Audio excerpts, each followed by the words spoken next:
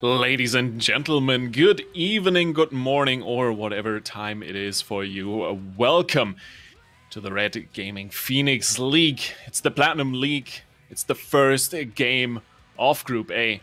It's going to be an absolute banger, I'm sure of it. I'm Lythi, and on my side, it's Quill. Good evening to you, sir. How are you doing? I am doing very good. Good evening. It's looking actually really interesting. This game, first game of the groups of the platinum stage. It's already looking like a banger.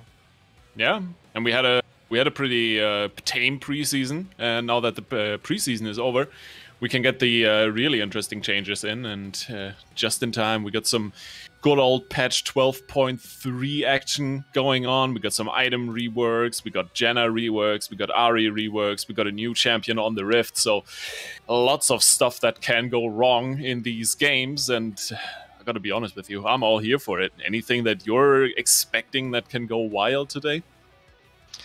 I mean, looking at these players, they have three players that have some very prominent picks, like picks they've put a lot of time and effort into it, and all three are like really aggressive, and I think they're really good right now. So I'm actually I'm guessing on a lot of action, looking at the more played champions from both teams. Oh, definitely some targets for some target banning. I think there was some Shyvana I saw, some Viego that might get under the wheels at some point. We got some interesting stuff going on, but overall, I'm kind of expecting something along the lines of the usual meta. Of course, still hyper carries are very popular right now, and especially if you look towards some of the NA games, LCS, we saw Ivern mid, enchanters in different positions making a little bit of a comeback. Yeah, and the enchanter showing up everywhere again actually makes a lot of sense. I'm not sure if I'm really completely dug into Ivern, especially since he's an enchanter that works well with melees and not a ranged enchanter. But I'm definitely all for enchanters. I mean, as a top lane player myself, I personally obviously hate most enchanters, like the Lulu and the Soraka top lane. Everyone that has played longer than 3 years remembers Soraka top lane taking over the whole game. Yep. It wasn't a very nice meta, but I do accept it. Like I still like accept its existence, and yeah, we talked about it before stream, right? The Janna top. Are you expecting to potentially see some aggressive roaming top with Smite Flash? Quite Janna honestly, action? I don't think so. I don't think so. But you mentioned the Soraka. We are off into draft already. And the Soraka is banned out. So is the Yuumi. We mentioned the Shyvana. She is gone as well. On top of that, put the usual Corki, the Viego ban on top of it. And we might even see a third support ban here with the Janna being hovered right now. There she is. Or, well, at this point I should actually say it's a flex pick between top and support after all, right? But she's gone. And we got the Caitlyn. And that kind of leaves the question for me. Is the Lux gonna be picked up immediately afterwards for this? You would expect maybe with Caitlyn to just instantly see the Lux, but seeing this Nautilus pick, I mean, it would almost be suicide, right? Like Nautilus is just, it's very hard to play as a range support into a Nautilus, so I would be surprised to see it. Camille being picked up, very standard. I think this is a good blind pick. There's not much you can pick here, especially since the enemy top laner doesn't seem to pick a lot of counters from it. Like it doesn't play the Tryndamere or this Wukong or anything aggressive like that. Victor Leona. Interesting rotation. That's a strong first three. Picking up Caitlyn with Leona, I mean it makes sense. Like Leona is more like the counter pick into Nautilus here, and Caitlyn does well with any type of support with like good amount of CC. Victor being picked up, this is good push, good roam, could actually get something done. I'm really curious what the Jaeger is gonna pick here on number 3. Yeah, it's gonna be an interesting question. Actually, a quick Vi login that would be the jungler, I assume, and that leaves a lot of potential bans left for the mid lane, for the AD carry position here, and I'm really curious what might come out here. We see the Irelia taken off the table. Maybe something like Jinx maybe even Kai'Sa, because I think there was some Kai'Sa being played on both sides. Might be on the target list here. Yeah, this Camille being Jinx ban. I mean, yeah, I think the Caitlyn, they're really playing for this bot side, right? They already invested. Now this is already their second ban. The Chase being banned into Camille makes sense. It's like a question of matchup, and it's a quite prominent pick from Phobos, the top laner for Curtain Call. So I'm a little bit confused on the identity of both sides. Like it's not quite sure what either side is willing to do. Jaeger does seem to have some kind of idea here, having like 3 champions both with pretty good pick potential. So they would probably need some mid laner and ADC that can actually follow up with this. I'm expecting them to pick ADC here and then counter pick mid as the last pick as they see the whole draft develop. But they might actually pick up the ADC. Oh, and the follow-up is exactly what you can do with the Tristana, the rocket jumps, and the resets. You got a lot of mobility in those fights if you actually get going. So I really like this pickup, and it's answered immediately, not even thinking about it for more than a second. It's a Shen Lee Sin picked up as the final 2 for Curtain Call. I mean, this is really strong. I mean, you saw them. They picked that Shen. I mean, I have seen him play it. And it's, I mean, anyone that plays Camille knows that Shen is just like some monster. It's actually worse than Jax. It's like not fun to fight. Lee Sin, obviously just strong AD jungler right now. Has good setup with the Victor. Syndra being picked up. I think Syndra is a good pick here. I don't think there's much else to like pick. Maybe actually Lux could have been picked. I don't know if they played or if it was the other team. Oh yeah, no, it was Curtain Call that played Lux mid. No, I like actually both sides. The Syndra is quite a good pickup. I think it's like one of the good last remaining picks that maybe could have been substituted with Orianna. I like both sides of the draft actually a lot. Yeah, I wasn't quite sure when we started out on the side of Jaeger with the Nautilus Camille, especially the Nautilus into a Caitlyn. It's a little bit risky to do, but if you got the confidence, and especially with the Tristana, you got an ADC to back it up, to back the engages up and get a lot of, high damage burst in, you can definitely play that lane. And Camille obviously scales fairly well, but of course you got to measure up against the Shen, right? But on the other side, Curtain Call, scaling is definitely a key word here for them, but on top of that, you got a Caitlyn Leona lane that has a lot of early game agency. Combine that with the Lee Sin, you can do a lot of early game shenanigans, in my opinion. Yeah, I think this game might be decided very early on. I think an important thing here for both bot laners is to decide on summoners, whether to take a heal, a cleanse, or ignite, and on who to put it. I think it's going to be like really important for Caitlyn and Tristana both to have exhaust and Nautilus Leona both to have ignite. I think going for a heal here is just not very smart.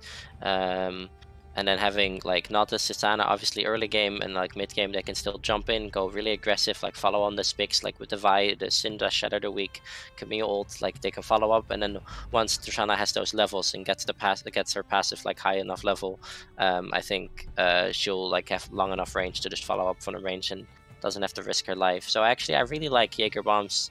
Jaeger bombs, so close. Jaeger. Like Jaeger's team comp looks very nice. Draft looks like very developed and actually like thought out. Whereas the side of Curtain Call seems to be more reliant on their own picks and counters. Yeah, absolutely. Overall, I mean, I like the comp. It's a lot of like press forward and just kill them, right? You got the Vi ult, you got the Camille jump in, Tristana follows up, and Syndra. I mean, you got the outplay button, right? What else do you need? But on the other hand, like, you need to find the right targets. If you can't get past the Leona, Shen, Lee Sin, if you can't get to the Victor and the Caitlyn, then you're in a little bit of trouble. And especially if you fall behind early, you can just get outfought in the mid game already if your Vi and your Camille just die instantly. Yeah, I think you bring up a good point here. This Shen obviously brings a lot of appeal to the table for Victor and Caitlyn, as well as Lee Sin and Leona, just being able to like protect Victor, Caitlyn. But I think overall, I would give the upper hand most likely not the curtain call, but the Jaeger, just for the fact that even though they will definitely struggle in mid game if they're not ahead, once late game opens up and Syndra, Tristana, Camille, just like Syndra might not start like outscaling Victor, but Tristana, Camille outscale the rest very, very hard.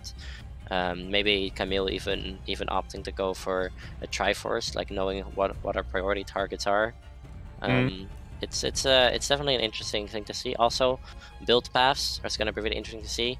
Item changes happen to like a lot of bruiser items. Yeah, whether definitely. we even see a Starex this game might be a question to wonder about. Both Vi, Lee Sin, you know, like prominent item is a Starex second item. Same for Camille. Starex second item has always been a must, and I wonder if people are changing up their builds starting from patch now. Might be. I mean, I was expecting slowly but surely some jungle meta changes to come in with the item rework, the Vi and the Lee Sin. I mean, Lee Sin is always good, kind of, but the Vi instead of a Xin Zhao or a Jarvan, it's a little bit of a refreshing taste, so to say. But I kind of want to pass the question to you, because since you're especially favorable towards the Jaeger draft so far, what does Curtain Call have to do to get going in this game and to be able to win it? Well, they're gonna be, first of all, they're gonna have to play a phenomenal game. Obviously, Shen is gonna like win top lane in a isolation, whereas Vi Lee Sin is a questionable matchup. I think before level 3, Lee Sin wins that like every single time, but once level 3 hits, I think both sides could win this, and picking any other champion with it, like making it a 2v2 or 3v3, like in any lane, it's gonna be like completely based on like who hits which hook. Like if Nautilus hits a hook or Leona hits her Zenith Blades. Mid lane is a very depends. I feel like they're both gonna have to farm well, and if they get solo killed, this game is gonna go really fast. But I think the most like best strategy for Curtain Call to get ahead and maybe actually win this game before late game opens up is gonna be playing through this Caitlyn, playing through this long range before Syndra, Tristana like gain their own long range. And playing extremely safe. So they're gonna have to play extremely aggressive while staying safe. And my Caitlyn might opt to go cleanse, which I think would be a very big mistake if she does end up going for something like a cleanse instead of ignite or exhaust. Yeah, I definitely agree with you that the exhaust on the ADC, especially when you have a Camille, when you have a Tristana or a Vi just diving for you, you definitely need that extra defensive tool to reduce the incoming damage. But I'm definitely curious how that early game is going to play out for Curtain Call, especially on the bot side, and translating that into the overall early objectives as well, right? We got the first Drake you can fight over. You got the first Herald. That's usually one of the more intense points of the game at around 8 to 9 minutes, and it's gonna be a good game. I'm super excited for it. It's the first game of the Platinum League. We're finally starting off the year in style, properly, with the first round. Curtain Call gaming against Jaeger. We're loading into the Rift, ladies and gentlemen. We're almost there. Almost there. Good old spectator delay. Yeah, with some time you have to kill, right? Yeah, I am actually really curious to how this game will go. Depending on what side they decide to play for. Obviously, Shen having that stand united, being able to actually come down to the bot lane before 14 minutes is going to be really prominent and definitely help them with securing this early lead. Seeing the Summoner spells choice actually really interesting. I had not expected them to be like this.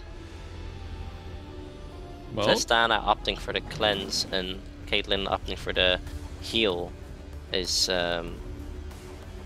actually very interesting. Yeah, I'm a little bit, I'll be honest with you, I'm a little bit unsure about the cleanse on the Tristana. I mean, it makes sense against the Shen, against the Leona. But then again, there is so much CC that can just be chained unless you perfectly cleanse and get to flash out or jump away. You're in a little bit of a bad spot, but other than that, well, we'll see how it goes. No exhaust on the side will definitely be an interesting pickup. But either way, I think we're both ready. We're loaded into the Rift, and slowly but surely we can get this going, I think. It's gonna be a good one. All right.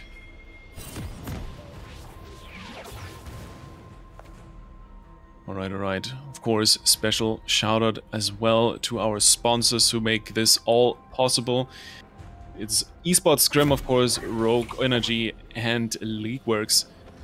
I'm really much appreciative that we have some support to get this stuff underway. But we're on the Rift. It's game 1 between Curtain Call and Jaeger. I'm starting off with what it seems to be a 5-point defense. Very classical. Yeah, very standard stuff. Nothing aggressive happening. Everyone taking their positions. And we can take this time to maybe look at the runes. Tops seems to be very standard. Just grass for both champions, and seeing the TP ignite is like we see everyone on Camille. I don't think I've seen a Camille with flash for quite some time now. Both junglers opting for Conqueror makes the most sense. And then seeing the first strike on Victor, I mean, I think it's like his best scaling rune, right? Like opting to get that early gold generation going, get further ahead, get items faster, do more damage, get more gold, etc. And end the cycle there. And then actually the Aerie for Syndra, quite interesting. I don't think I've seen that much. I feel like I've only seen Electrocute. Yeah, Aerie on Syndra, I mean, you get a little bit more poke or more DPS in lane kind of thing. I'm not sure either. I'm not a big Syndra player, so I can't comment too much on the depth of Electrocute versus Aerie, but I can definitely see some of the advantages. What's gonna be interesting to see is, of course, the new Glacial Augment on the Nautilus, but other than that, both junglers starting out red buff, so a little bit of a slower start since Chapping Mew did not get a leash, but that Vi should still be able to clear at a somewhat decent speed. If I did get a leash from Camille, she started up with a Camille leash. Camille showing up to lane late, showed them where they are, and as well as Nautilus, they know that Caitlyn Leona ended up being in the lane late, so they know exactly where both junglers are starting, both opting to go different ways. Immediately making use of that level 2 spike. You already mentioned that Camille is going to have a hard time against the Shen, but Phobos is starting this lane off anything but friendly against his opponent. But the mid lane seems to be very chill. Yeah, they're very like they're just trying to survive the laning phase, right? Just trying to farm better than the opponent, get your mana flop and stacks as fast as possible, survive laning phase, and get your base with Lost Chapter and just like start, like that's when the game starts, right? First base is when the game really starts, except for bot lane, as we do see Nautilus and Lona constantly looking for these potential engages, both trying to fight, knowing that both sides can actually win if they play properly. Of course, the Tristana with the Halo Blades, if she actually gets that full charge E off, will be like big amount of damage. Oh, there's the first gank actually. Ryan going in with the ward jump, doesn't connect the Q, so GG can just walk out of that one, doesn't even have to flash. Unfortunate for the Lee Sin, but still good early gank. Up the momentum a little bit. Yeah, Lee Sin opting to go for red into his entire blue side, trying to get a gank going in mid lane through a weird angle. Wasn't like, I think Syndra was also not expecting it, so it actually managed to work out, and now obviously Vi is ahead in tempo. Of course, Syndra having to base there definitely sucks, but Vi will now be ahead a little bit at farm, maybe getting earlier to this bot side, being able to gank earlier might win them this bot side. Yeah, if Chapping Mute actually manages to pull off a gank there, that would be pretty massive. Scuttle already in control. You got some good ward presence on the bot side of the map so far. 14 red, and that's definitely gonna help against these weird angles Lee Sin can take sometimes, but he's looking for a mid lane gank again.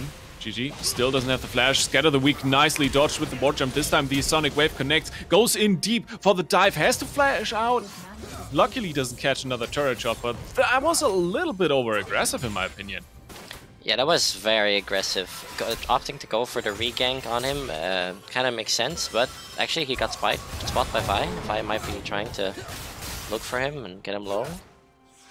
Yeah. Circle's actually around. That's a gank towards mid lane rolling in while we watch some trades in the top lane. And there's a gank connecting immediately. Chat being mute. Forces the flash from Nadeshe. And that's both flashes for the mid laners down. So we might see junglers put up a tent there in the river for now. I mean, this is really, really massive for the side of Jaeger. Like, getting both flashes from the enemy mid, both summons from the enemy mid, getting this barrier down on this Victor will make it a lot easier to get, like, upcoming ganks afterwards.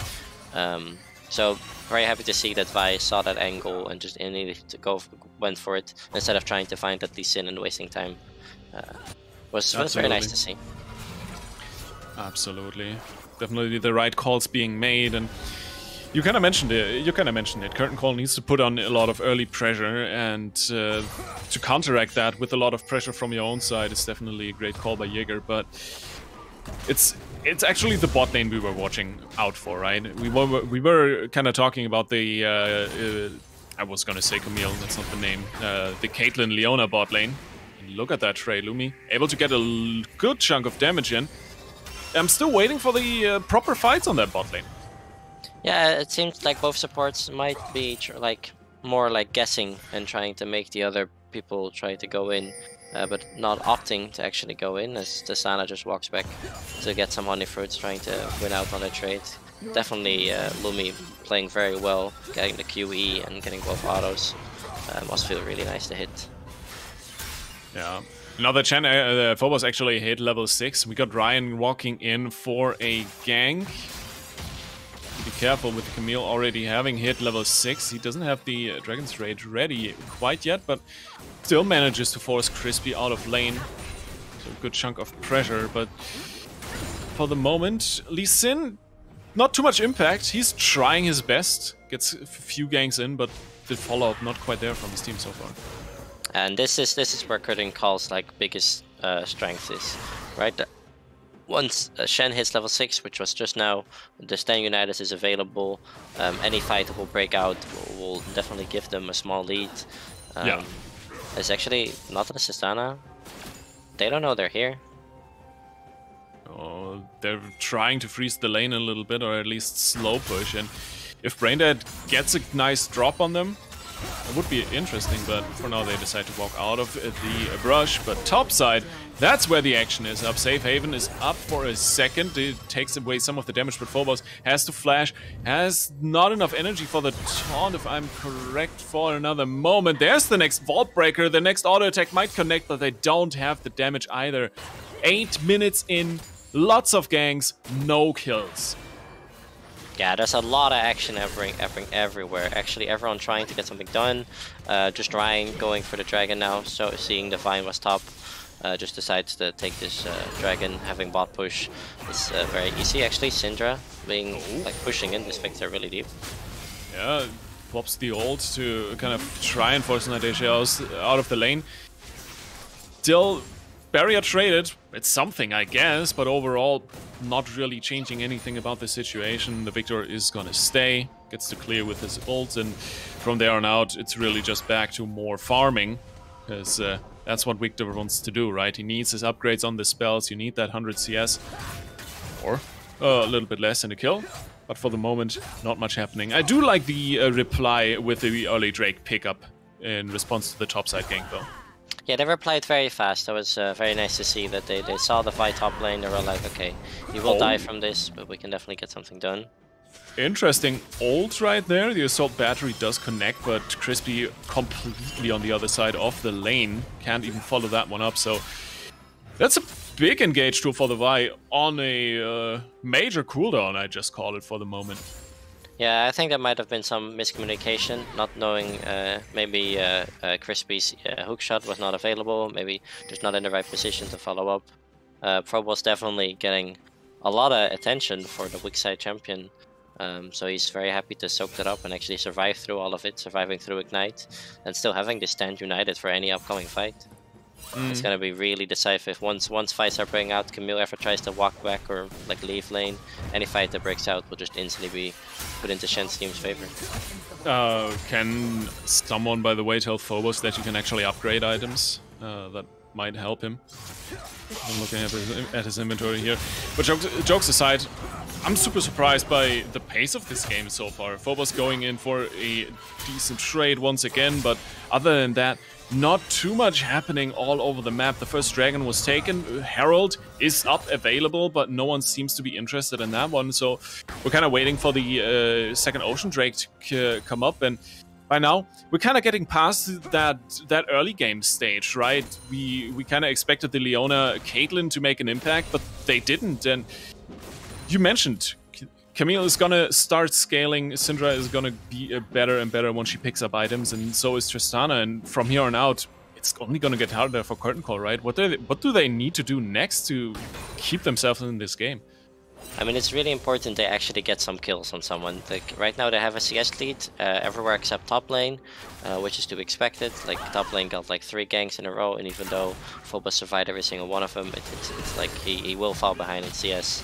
But every other lane has actually been head in CS and in farm.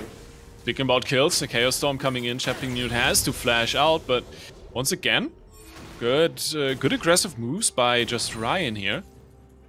I think it's really nice that they're trying to go for these plays, but just the fact that the enemy keeps surviving barely on 1 HP makes it perfect. Because as long as they survive, they're winning. All that Jaeger has to do is just survive early game, survive mid game, get to that late game, get some items on your champions, get Syndra level 11, and then you're done. Yep. Well, there's a little bit of fighting on the bot lane.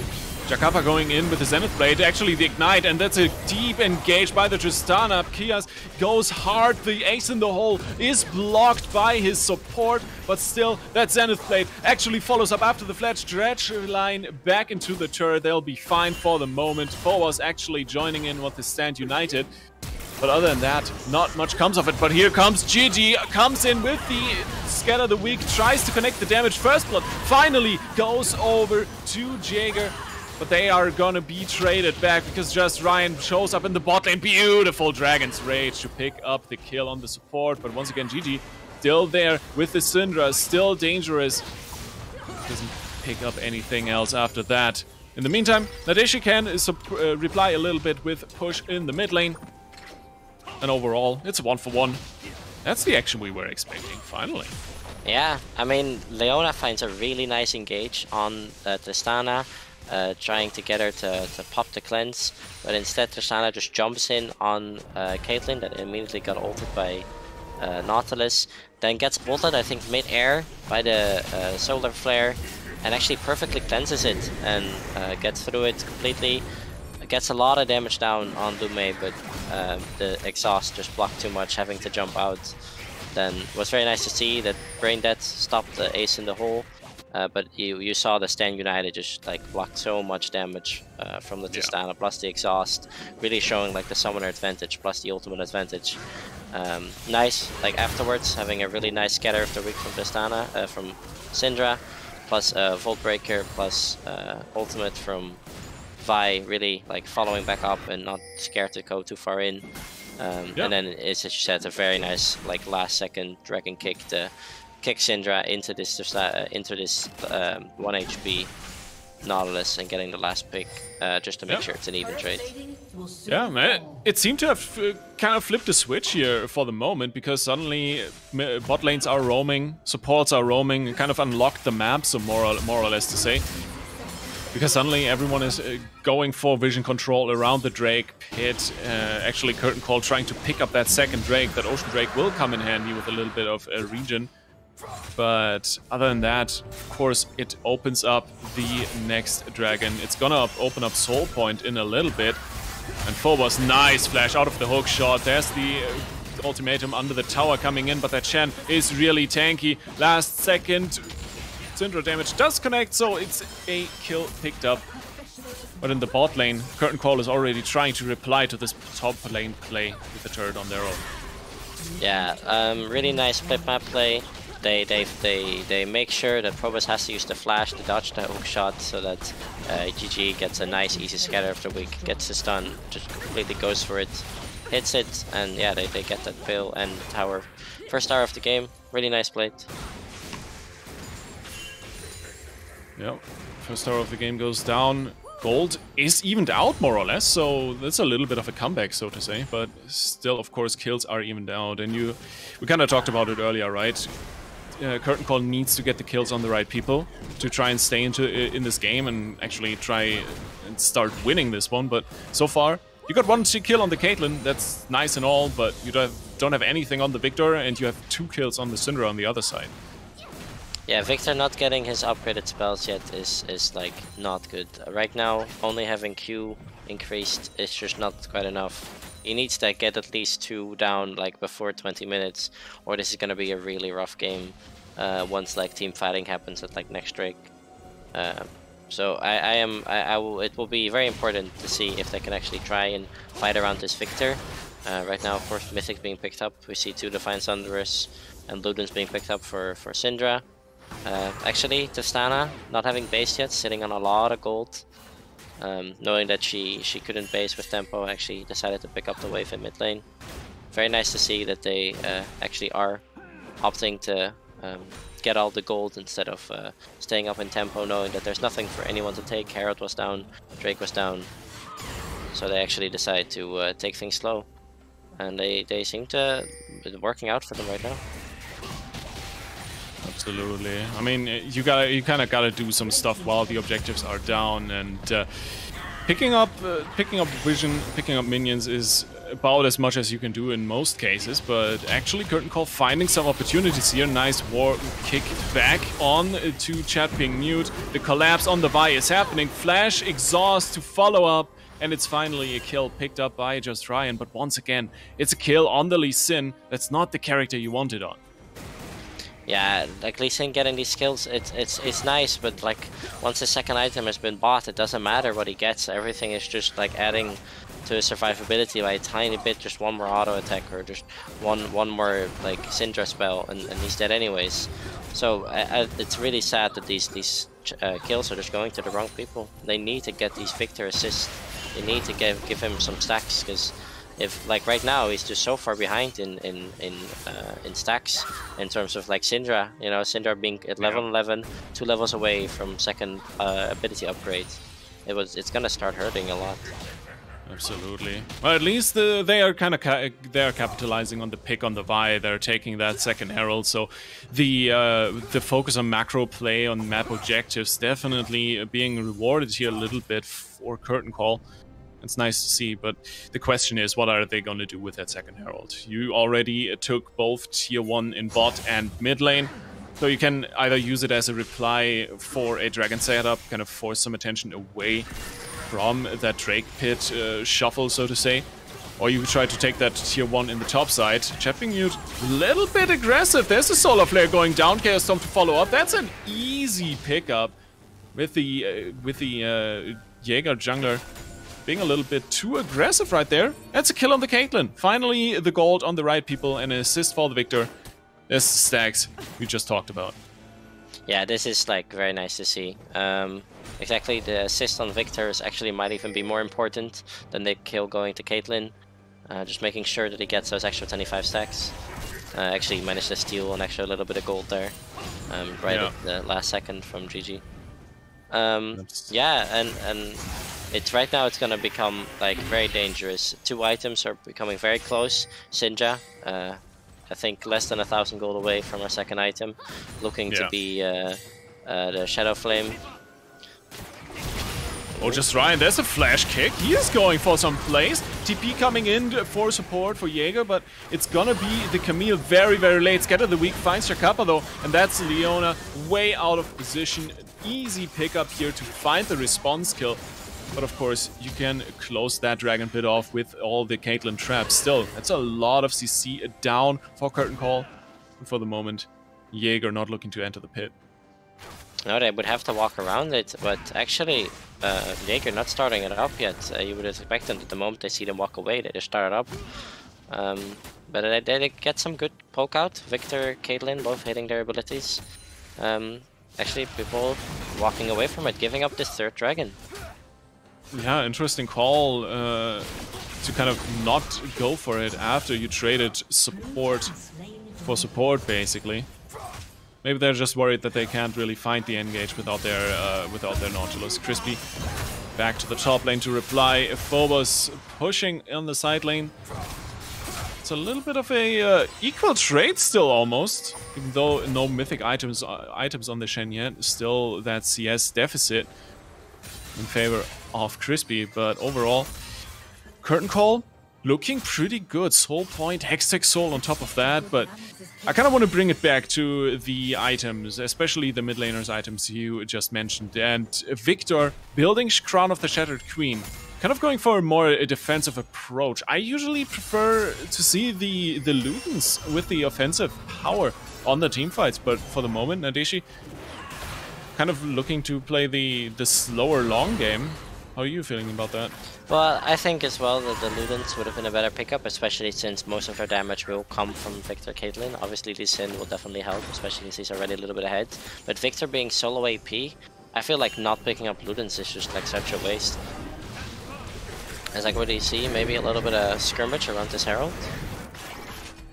Maybe you at least want to run into the turret. A little bit unfortunate, of course, that you can't really follow it up here at all, so more or less almost wasted, I'd call that Herald. But still, you got a third Drake in the books. You're kind of just looking to scramble some more gold for the moment and wait for that Hextech Soul to come in the next 3 minutes, because that would be a massive pickup for Curtain Call.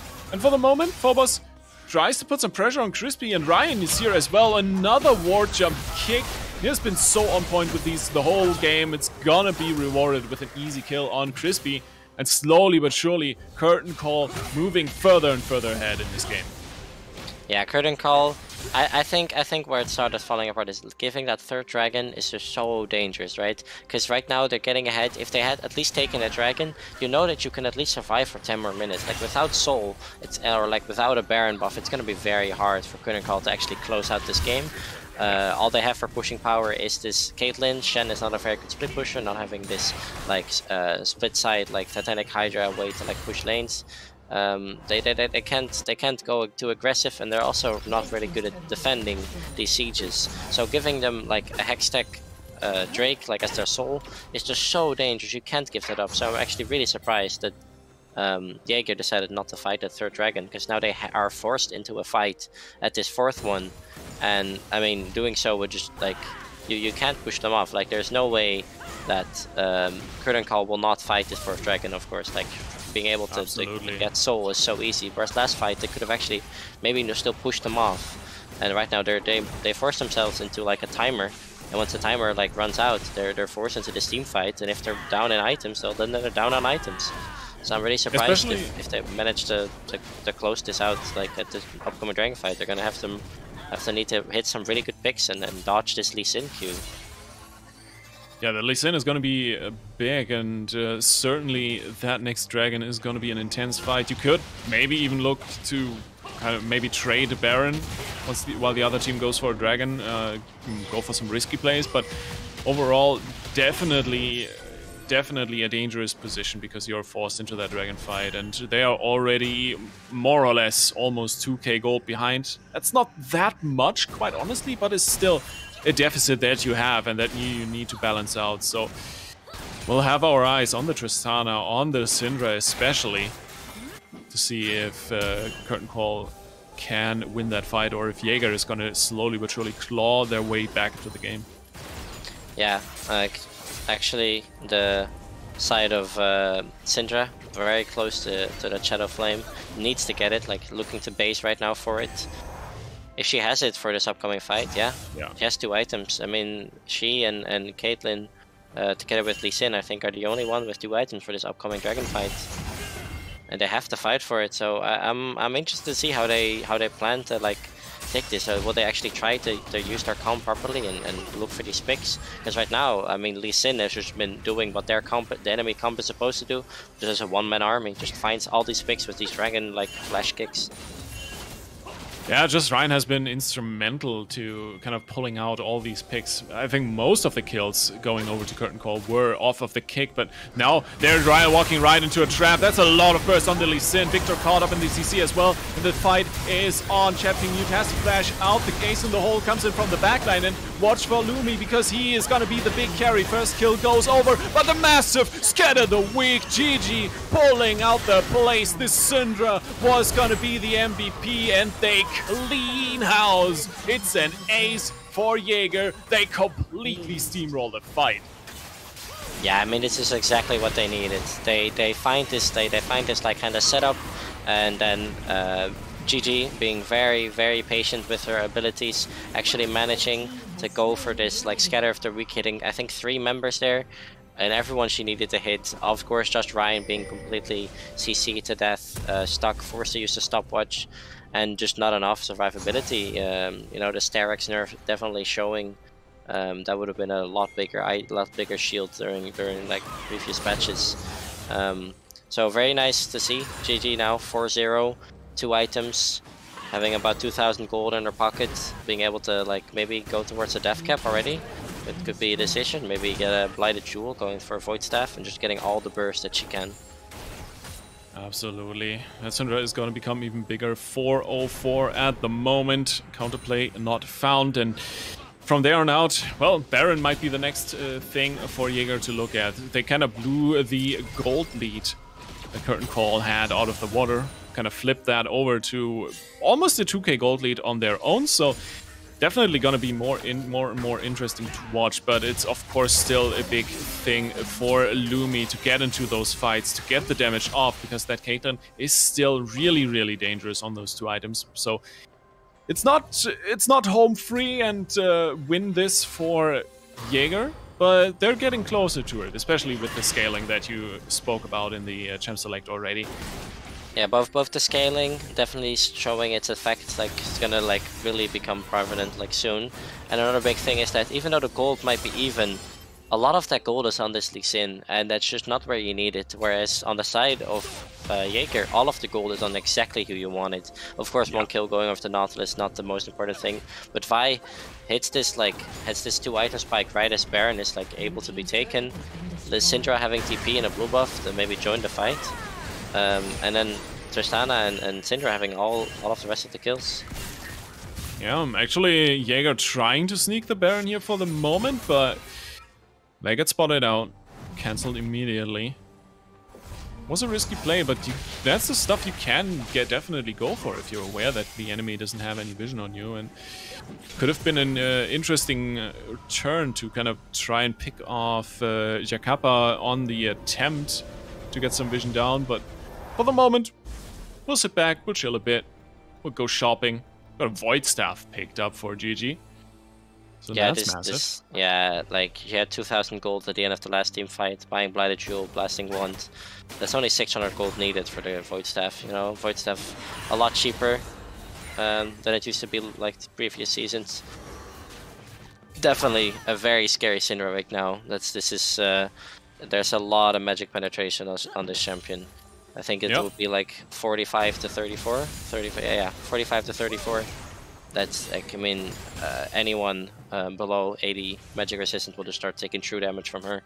So it's going to be very scary to see how this upcoming Dragon or Baron fight is going to go out.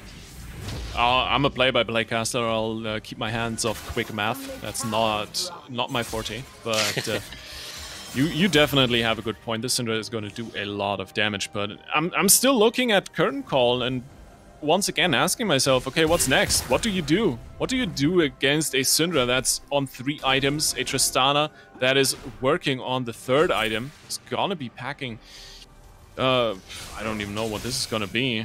Some attack speed, maybe an Infinity Edge, but still, what are you gonna do? I mean, first point would obviously be pick up the Hextech Soul, right? Actually, Jakapa goes for the Solar Flare, follow-up flash with the Leona, tries to get the damage in, and Crispy completely caught out and all by themselves, gonna be taken down. Brain Dead Sub is gonna be chased down. Sonic Wave lands, 2nd kill, and just like that, that's the stuff Curtain Call needs. Game answering my questions. I think actually maybe they find these 2 kills definitely helping a lot.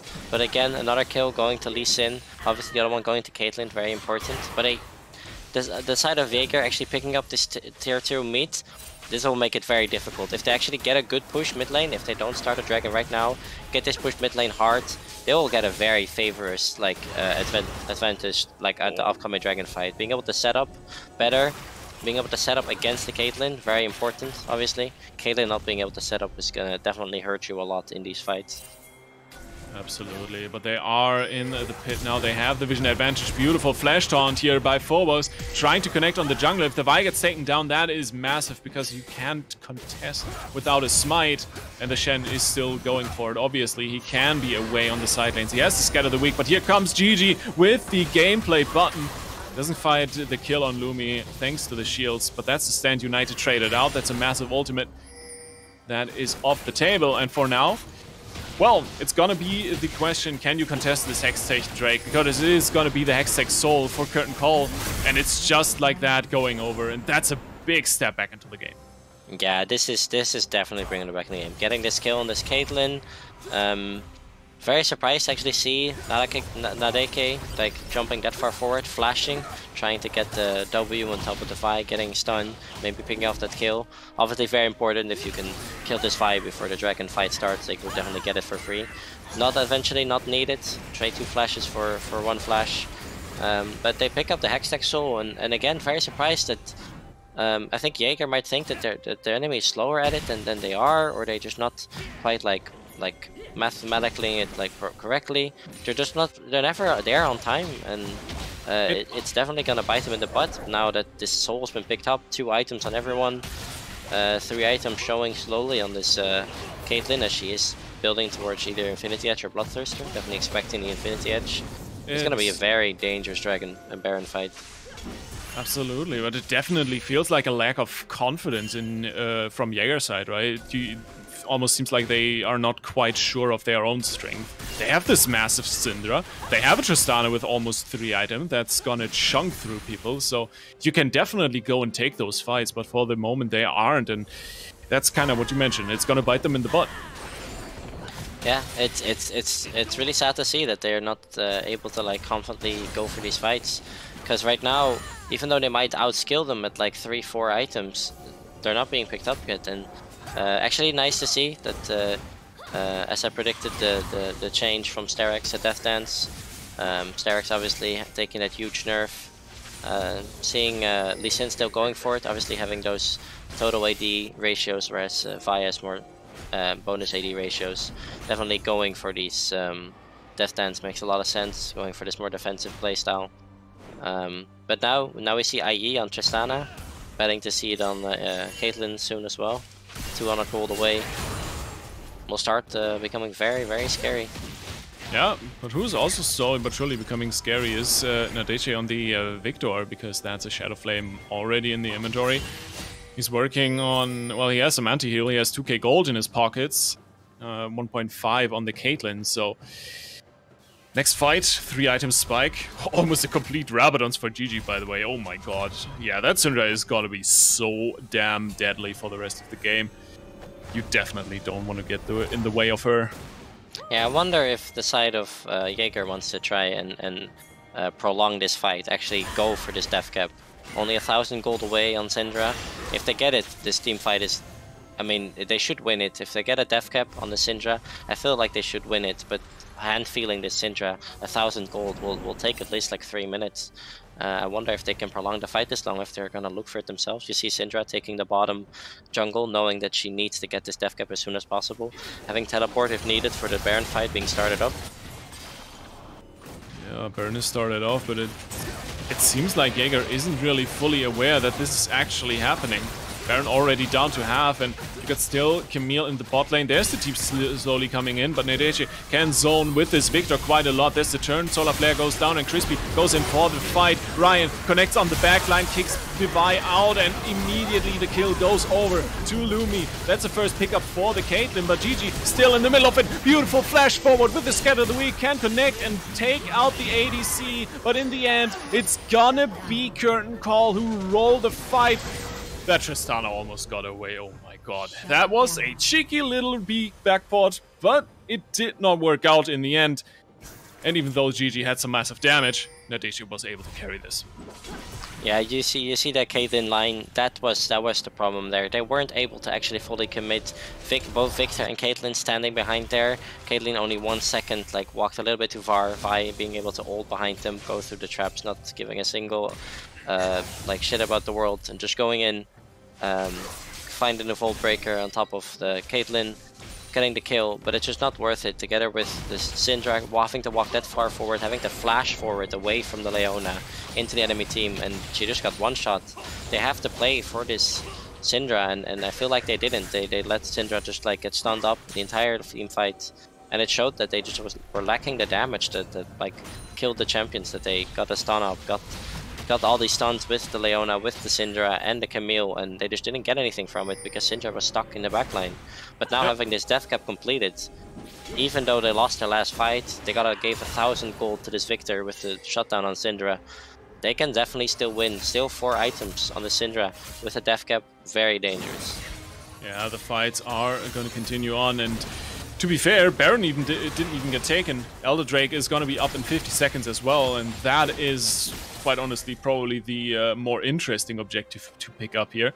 And the big question is, are people even going to go for maybe a trade? We have Crispy in the bot side of the map, trying to clear a little bit of the jungle, doesn't have TP, so he'll be very, very late for this Baron being started up already, so a little bit of a tough spot here for Jaeger. They need to find the entrance into the pit, but look at this line of Caitlyn traps. There's no way you can break through that. And maybe even just a flip by Chat Ping Mute over the wall is going to be it. There he goes in, doesn't get the smite. Baron goes over to Curtain Call. Immediate picked up on the buy.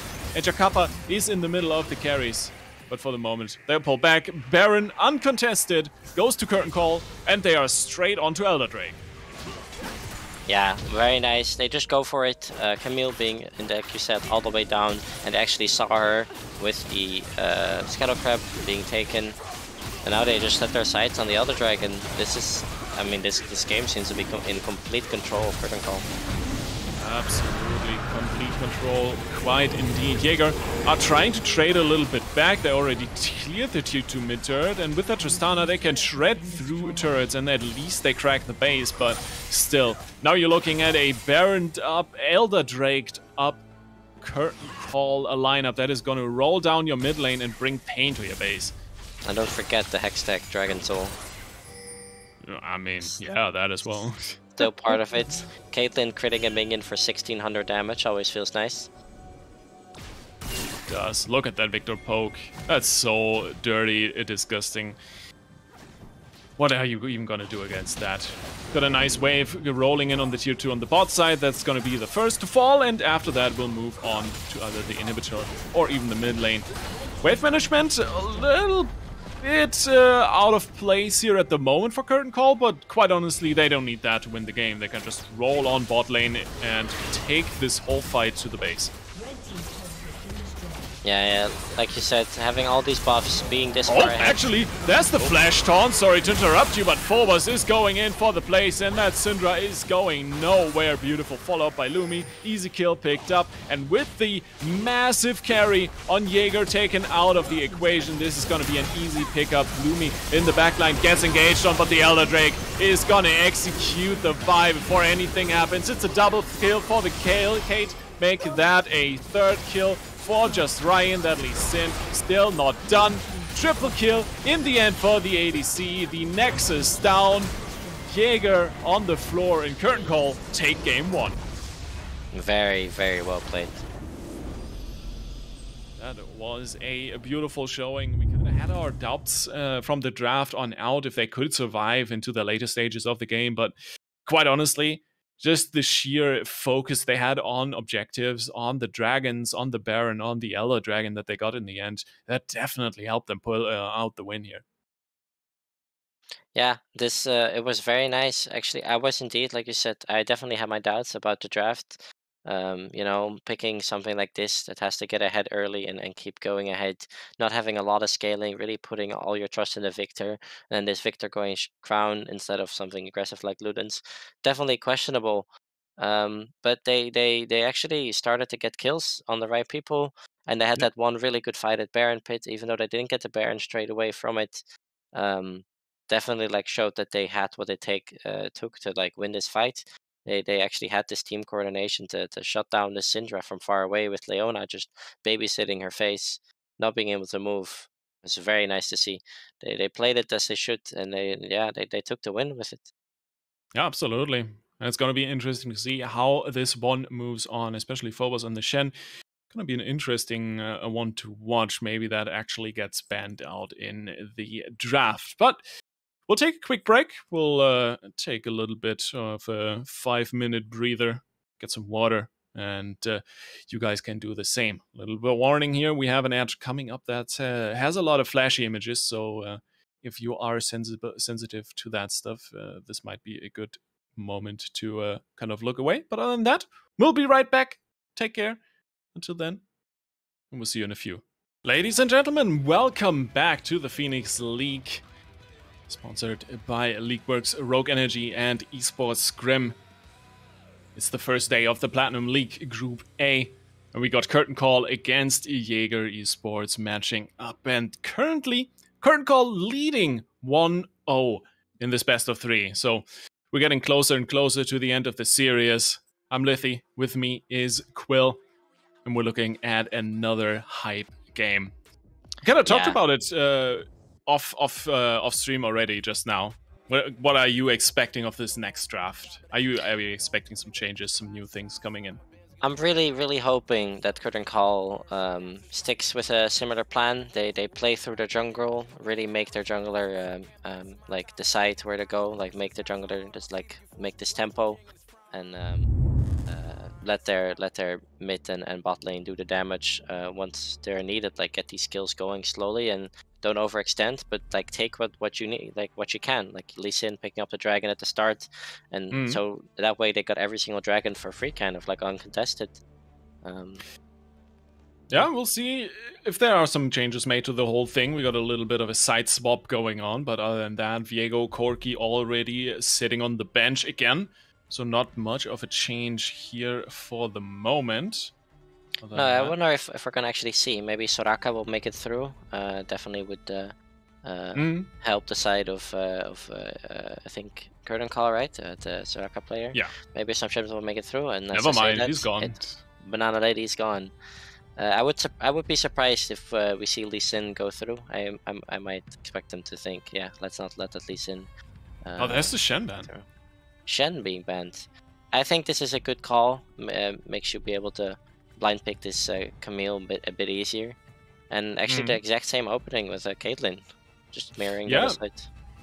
Caitlyn is swapped over to the other team, still on the same side. I mean, she looks better in blue, I'll be very honest with you.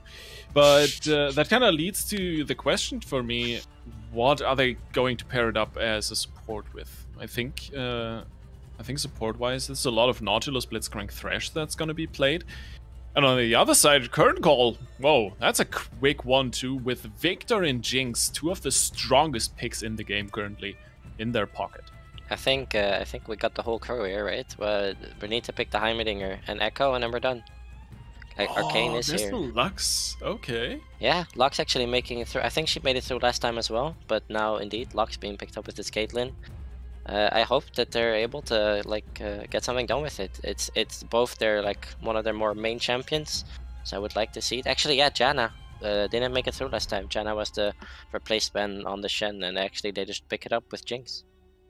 Yep, that's gonna be interesting. So some interesting changes here on game 2, but I also like the Xin Zhao picked up here for the second game from Jaeger, because the Vi, I like the idea of having just another character just go ham on the backline carries, but it didn't really work out, and I still think Xin Zhao can offer a little bit more to the whole package. Curtain Call on the other side, well, they are banning out the Syndra because they really did not like that last game.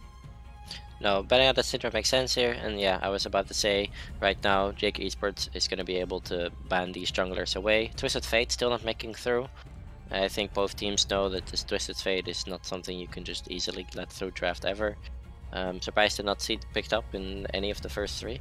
And also we need to keep in mind that this, even though Lux Caitlyn, obviously, very strong pairing, but this Lux is being played in mid lane a lot as well Hmm. by GG, so would not be surprised to see that flex to mid lane, especially since right now it's eating bans, so nice wasted bans, and we see similar bans at the second phase, like of course Syndra being replaced. So what they are trying to pick up here, most likely a jungler, and then save their top lane for a counter pick, or actually pick up a Gragas, which might be a top lane, might be jungle. This is like actually a good flex pick, unless they're Giga Brain and this is a Janna top with Smite and this Gragas is support. Of course, that would be Oh also god. funny to see. I mean, or you just put the Gragas in the jungle and pick Thresh for the Jinx, which also would work really well, but then you're still kind of... But Janna top lane. But yeah, Yeah. I mean, I like talking about it because it's actually a really interesting pick. But seeing Camille being picked up hate it. again, it's impossible. You know, obviously, if Camille is locked in here, you can't pick Janna top into Camille. She takes towers way too fast. Yep. Actually, Jax is a play champion, not by Crispy, but by Phobos. So maybe seeing this Jax into Camille now that the Shen has been picked away, maybe counter picking into self with Jax could be very interesting. Speaking of Phobos, he plays a lot of Jace, and this time around Jace is not banned out, so we might actually see that one coming through, but I was gonna say I'm still kind of convinced that this Gragas is not jungle, because we just haven't seen Gragas be in the jungle any time recently, so yeah, well, there's the Jax. I have no idea where any of these are going. They could go anywhere. Yeah, I mean, in reality, we should see it all as triflex, right? Gragas can go support, Jax can go jungle, Janna can go top, but in reality, this Janna is just the support. Gragas is going to go jungle, Jax is going to go into this favorable matchup into Camille. Lux Seraph is, I think, most certainly a flex pick. I think they're just going to decide on where they go while they're picking their champions in the client. It's most notably going to be Caitlyn Lux. I'm guessing. I think Sarah just does not quite do the same thing. Also, yeah. I think has a harder time into the Shanna. Maybe range might be a bit longer on this queue, but I think overall, Sarah has an easier time into Victor than going to some duo lane. I actually really like both drafts right now compared to last time. Yeah, I mean, curtain call going for. I almost want to say almost equal, if not even better scaling. With the Jinx picked up for the bot lane and a Jax, because Jax is, it's a Jax. It's going to be an absolute monster in the late game once he gets some items. But until then, well, you have to hold up either against a Xin Zhao in the jungle or a Camille on the top side, and yeah, that's gonna be an interesting lane to focus on. But of course, Victor against Xerath in the mid lane. Victor has a little bit of a rougher time here, I'd say, just because the range advantage that Xerath brings to the table. But last time we already saw that Victor, I'm blanking on the player name right now, sorry for that, on Nadece plays a very safe lane. Yeah, he was playing very safe and only actually walked for it when Ryan was letting him go do that. So yeah, I think the focus of both drafts obviously is for this bot lane. Jinx, Janna, both very aggressive. Though Jinx obviously has a bit more scaling than Caitlyn, whereas Lux has a bit more scaling than Janna. Both similar in damage, starting from early game. But this I think. I mean, the most explosive lane is definitely going to be the Jax Camille. Both champions really like the trade, have a lot of stuff going. Camille definitely taking a bit of a hit with the item change, I think, on Starax gauge, but as well having the Triforce buff potential or Divine Sunderer buff. She lost his health, but she got some damage. And Jax has similar stuff, right? Jax being able to go Triforce Bork again, Bladed Rune King, getting that refurred of a nerf they did almost 2.5 years ago at this point, going back from 10 to 12. I think it's actually a redo from 2.5 years ago, or maybe start of season 10. Jax will definitely be able to build Bork this game. Since Al Camille definitely built some health, maybe seeing a Shadow Flame or another health item on Xerath. Definitely there is some current health damage to be done on Jax. And I think this Jax Gragas is actually going to be more impactful than they look. They might look like a little bit of a, yeah, well, Gragas jungle is not that good anymore, and Jax top doesn't get played a lot. I think this Gragas Jax is going to wreak havoc in the backline. Actually being able to get on top of people. Of course, everyone has their own stun. Caitlyn has her E, Lux has her Q, and Zverev has his own E. But besides that, there's not a lot to get through, and it's not like something that a little bit of tenacity can't fix. Just getting this Berserker Griefs, Mercury Treads, and just having your Legend tenacity will definitely make him be able to get through this game. Yeah, absolutely. Gragas, just very notorious for being an absolute monster on the engage, and yeah, you can pull off a lot of fancy plays with the exploding casks, and Ryan is actually the one playing that one, so it is going into the jungle for Curtain Call. We already saw what Ryan can do on Lee Sin. That looked fantastic, and with Gragas in his hands, I don't think we'll see much of a difference there, so we'll definitely keep an eye on that. But you already mentioned the Gragas-Jax duo. It's a fairly decent 2v2 for the jungle top side, but in the early game, not as strong, I'd say. Do you still think we'll see some action on the top side for Curtain Call, or might there be a little bit more focus towards the bot lane? I think there'll still be more focus around the bot lane. That's definitely the place to go, especially since I think Jax should be able to outplay this 1v2, even against this Xin Zhao Camille. Obviously very explosive, like a lot of CC and knock up, but Xin Zhao, most of the damage is blockable with Jaxi. Same for Camille. I think Jax should be able to survive this early game, if not just maybe get some kills. Seeing Ignite TP happening again, also not a surprise. Might be a thing, definitely. But we still also gotta watch that Caitlyn Lux lane, right? Because it's a big sort of lane bully matchup on the bottom side there. And Jinx, Janna, they're decent in the early game, I'd say, but they're definitely not fantastic. So there might be some issues with the Caitlyn Lux taking over, and if you can't really reply to that in the shape of jungle pressure in any shape, or actually Jaeger gets their jungler down to the bot side as well to kind of snowball that, you might run into trouble fairly quickly. Yeah, it's really interesting. Both sides of the draft, it is really showing that they can change it up. It's a complete different draft from last game, right? Yeah. You don't have this strong pushing mid lane, and Morzareth might be able to push, but if waves start walking to the side, it's a completely different story. Victor definitely has to push, starting level 9, starting to get these items, and again, it's gonna be. I mean, it's questionable, right? If Gragas might go AP here instead of tank, I think tank would be the better option. Being able to disrupt a bit better in the backline, but maybe it's going to be some Bruiser build or some combination build, Everfrost in the tank or something like that. I'm kind of curious with what's going to happen. Will Victor be able to get some assist earlier into the game? Last game it took a bit long, but it ended up being fine. Maybe if they get this Victor accelerated early with the first strike and passive, they might be able to just take away the game a lot faster than last time, and not having to rely on the enemy team giving you Drakes for free might definitely help. Yeah, Drakes for free is a good point. Objectives have been a massive point last game. We saw a lot of that going the way of Curtain Call, and I'm really curious if we'll see some adaptations from the side of Jaeger to kind of even that out now that they are on blue side. We'll see. Dragon's gonna be an interesting factor. The Herald, the first one wasn't highly contested, but did have a decent amount of impact. But other than that, not really something either team focused too much on. But we'll see if that changes now that they sorted out the comps a little bit different, at least.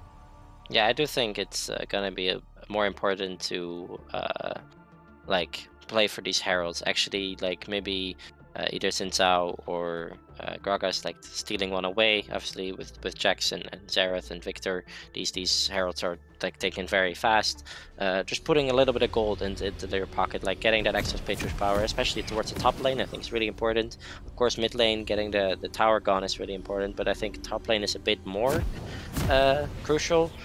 Jax, Camille, both not being able to like take the enemy longer lines. So if one of these champions gets ahead, I feel it's like a very rough matchup for either side. Camille gets ahead, Jax can definitely block some damage with E, but it's rough. But if Jax gets ahead, Camille is just a nightmare. And I think we're ready to see what's going to happen with this game.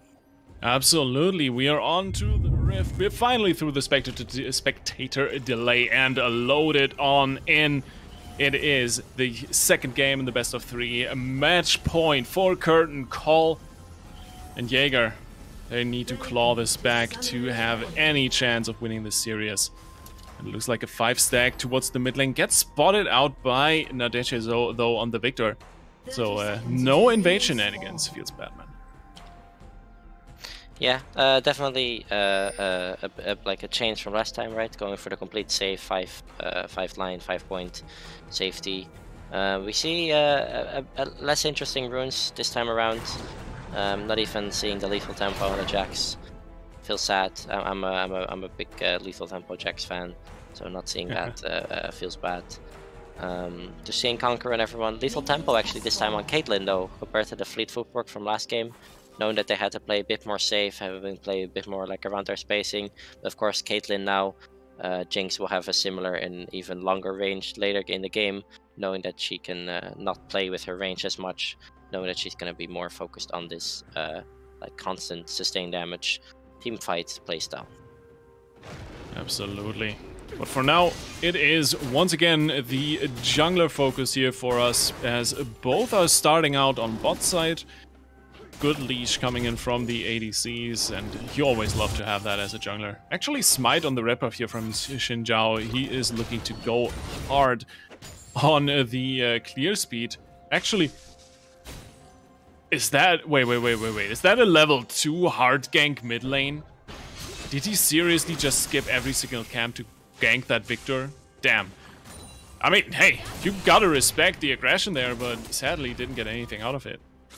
Yeah, I mean, this is obviously like a older strategy, just going for the level 2 gank on the Xin Zhao. You know, you take your first camp, you instantly go for it.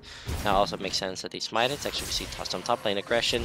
Jack's really taking this level 2 push, showing that he has this higher attack speed and this higher damage, making use of his lead plus Counter-Strike. Yeah, and especially these prolonged trades, right? Definitely in favor of the Jags, because Crispy only gets the grasp every now and then compared to the Conqueror. But on the other hand, on the bot lane, the Caitlyn Lux actually get out-traded. That's a rare thing to see. Yeah, this Janna positioning, very nice. Jinx dodging everything that's coming her way. And Caitlyn barely missing the Janna as well. Getting a little bit outspaced. Even with the Janna hotfix nerfs that they did, might not be as impactful for the support lane, but definitely still a nerf is a nerf. So happy to see that they're still able to use this nerfed champion like very well and actually win out on the trades against Caitlyn Lux is indeed very surprising to see.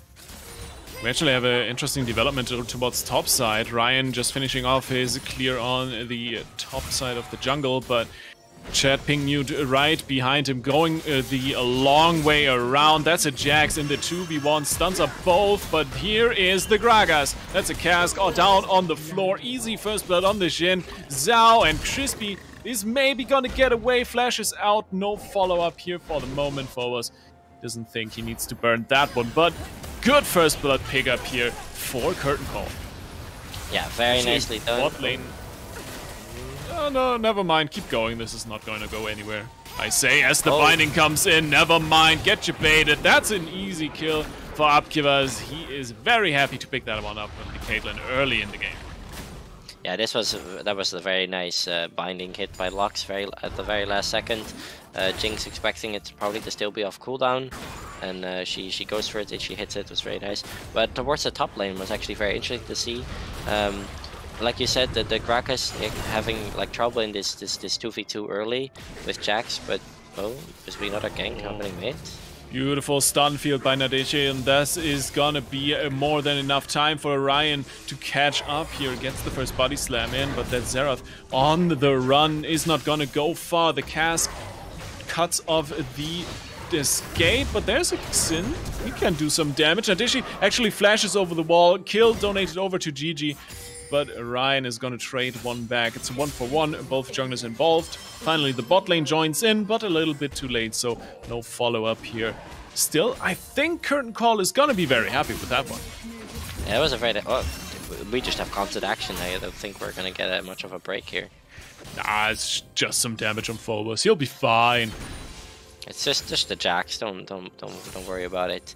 Yeah, I mean, like I said, this top lane 2v2 definitely, like you said, struggling early at the start. But this Jax just had a fully stacked Conqueror after that first fight, hitting both champions with his counter strike, getting some auto attacks on the Camille. And once that Conqueror is fully stacked up, they just almost one-shot the Xin Zhao, and then Camille barely being able to pick it out, actually taking the flash over the Ignite, knowing that this lane is a bit harder to play than normal. Camille lane, so very nice to see that she ended up going for this change of summoner spells, adapting to the champion being picked, and right now playing maybe a bit too aggressive, but it's working out. Similar in CS, getting the early base, both champions going for the Sheen early base into heavy fighting. And also Jaeger making good use of the bot lane prior they have going on at the moment, going for that early Infernal Drake, and that's going to be an important pickup because it's the only Infernal Drake you're going to get this whole game. Yeah, getting an Infernal Drake, obviously early game, is very detrimental sometimes, especially like towards their champions, having very high scalings. Camille, Caitlyn, Nox, Seraph all have very high scaling abilities. Getting even a tiny bit of extra damage will help out a ton in the later stage of the game. Absolutely. I kind of want to get back to Ryan and the early ganks.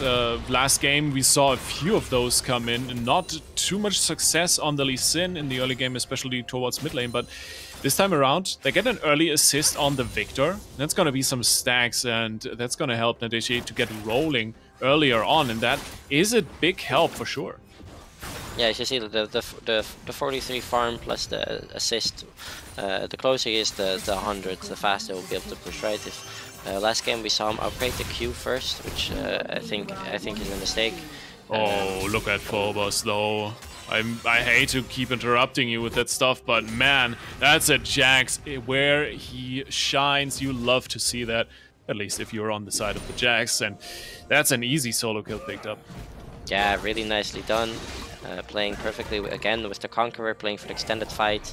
Got a little trading, got some stacks on the Conqueror, and then last second went back in before they fell off. Oh, but the collapse comes in from the bot lane here. Curtain Call in a little bit of a troublesome position. Chaos Storm goes in, does massive damage. Lumi gets a kill, traded back, gets excited, and can trade so much damage. It's a double kill for the Jinx, and he is on to this Xin Zhao. He is gonna get chunked out harsh, doesn't have an ultimate to do anything, and Lumi is just rolling over this whole fight, has a red buff in his pocket as well, might be following that one up on GG, but in the top lane, there's some fighting going on as well. Phobos low on mana, can't do anything else from that one. Flash forward by GG, almost gets it. The heal traded out last second from Lumi. Man, there is some action going on in this second game. That's all the action we didn't have last game, honestly. Yeah, this is like a complete different side of the game, right? Last game, I think we had first blood at 7 minutes, and now we're already at 11 kills at 8.5. Like a complete disparity from last game. And this is, I think, this is a good thing for the side of Jaeger. Even though the enemy team might get this get more gold going on earlier, I feel like the more gold there's in the game, like shutdowns available, will just give him this ability to scale harder and a bit faster. But we get this Xerath ahead, obviously a very skillful champion. Ryan taking the blue buff away, very nice. Yeah, good steal there. Pick that up and deny resources, especially if that one could be donated over to the Xerath. he'd be very, very happy to have that one. And there's another gank attempt to the top side. Oh, the cask after the flash connect on the stun, but still, Crispy has a lot of health, can't burst him down fast enough before he gets to his own turret, and you don't want to die a Camille at that stage of the game. Double Janna Tornado, but the final spark is gonna connect. The Lux all just completely out-lasering Lumi on the bot lane. And that quickly, you lose the advantage of having 3 kills on the Jinx. But, damn it. Yeah, it was very nicely done. Actually, like, I was questioning like the juggling that they did, but it like worked out perfectly. It was really nice to see the top lane, Jack getting the counter strike on the Camille hookshot, and then Ryan hitting the cask, actually getting the knock up, but not being able to recast his Q on time. I don't know if he was, he wasn't stunned, but yeah, I think he just didn't recast it on time. They didn't get the slow. I think if they get that slow, Camille might die there, but they didn't, and they were not able to finish out the kill at the last second. Yeah. Speaking of Ryan, more mid lane pressure as well from the Gragas. Phobos has to dip out far to finally get that recall in, because Crispy was interrupting that again and again. So now, once again, Dragon Pit is gonna be prepared for Jaeger, because we have the next dragon coming up in 35 seconds. So kind of the objective focus from game 1 that Curtain Call had completely mirrored to Jaeger this time around. Yeah, Jaeger actually picking up the first dragon like after a good small skirmish, and now they seem to be willing to fight for it. Both teams actually setting up for it, and actually for the first time we see Jaeger set up for the fight, having this Caitlyn as well, also having the bot lane push, trying to get this last minion wave under the tower. It will actually mean that they got this little advantage. Both top laners have TP, obviously. After the changes, not able to TP to ward, but definitely able to TP to bottom mid and tower. Ryan caught out a little bit here though with his Zero stun. GG landing that one nice and clean, and it's a flash force from the Gragas. Looks roaming over, and that's a lot of pressure and presence around the Drake pit, so I don't see any way for Curtain Call to contest that one. Drake already on 1k HP is gonna be picked up. Nice root on the Janna, massive burst with the Lux ult, and Lumi can only sit and watch. Nice knock there with the cast. Sup is gonna die to that one, and that is a Jinx excited. She can kite a little bit better away from the Xin, but the knock up with the Xerath ultimate comes in. Nice combo, and Ryan just trying his best to survive as long as possible until his team is there with the follow-up. Nadeshe with the beautiful Chaos Storm is going to pick up the first and the second one going over as well. Phobos walking all the way down from the top lane is finally rewarded for his troubles. Picks up 2, and with that, it's almost an equal exchange if it wasn't for the dragon. Yeah, actually, like, getting those last few kills, just Ryan buying so much time with his W, you know, tanking up so much damage, actually getting some stuff done. Really bad that they lost the dragon, of course. Now 2 dragons down, will definitely hurt them. Yeah, like, this dragon being picked up, mirrored from the last side, enemy team having the dragon advantage this time around, hurting a lot. Ocean Dragon, I think, is a lot less scary than this Hextech Dragon. Slow was something they were missing. They were definitely missing some CC last game. But this game, the Ocean Dragon, not that much. There's not a lot of high HP targets, right? So I don't think this soul will be as impactful, but definitely help a bit. Getting some dragons down, I think it might be better for the side of Curtain Call to not get this soul bleed on. If Elder Dragon is available, this damage can go really fast, and that's not what they want. They want to slow push, get this like stuff going, get their carries going, get their items, get this gold, go late game, have a Jinx and a Victor and a Jack so extremely far ahead, or at least with oh my god, the burst! Yeah, you don't mess with Caitlyn Lux. That's just long-range binding Lux damage, and then the double ult. Not even Jakabka can do anything about that. And that tier 1 turret, these plates are shredded. That's a lot of gold going over, and they're gonna pick up turret first blood here as well. So this Caitlyn Lux lane, after trading poorly on the first few levels, they're winning hard now. Yeah, very surprising to see. Obviously, Jinx having these 4 kills, but Janna just not having as much presence as this Lux, not being able to throw out these skill shots. So obviously, W being a point and click and E being more defensive, not being able to just like throw these skill shots. Oh my god. Yeah, it's not getting better with that. No. That is some disgusting damage, but Nadeci going for some aggressive plays to make a Death Rocket is gonna go wide, but you can already see support, by the way.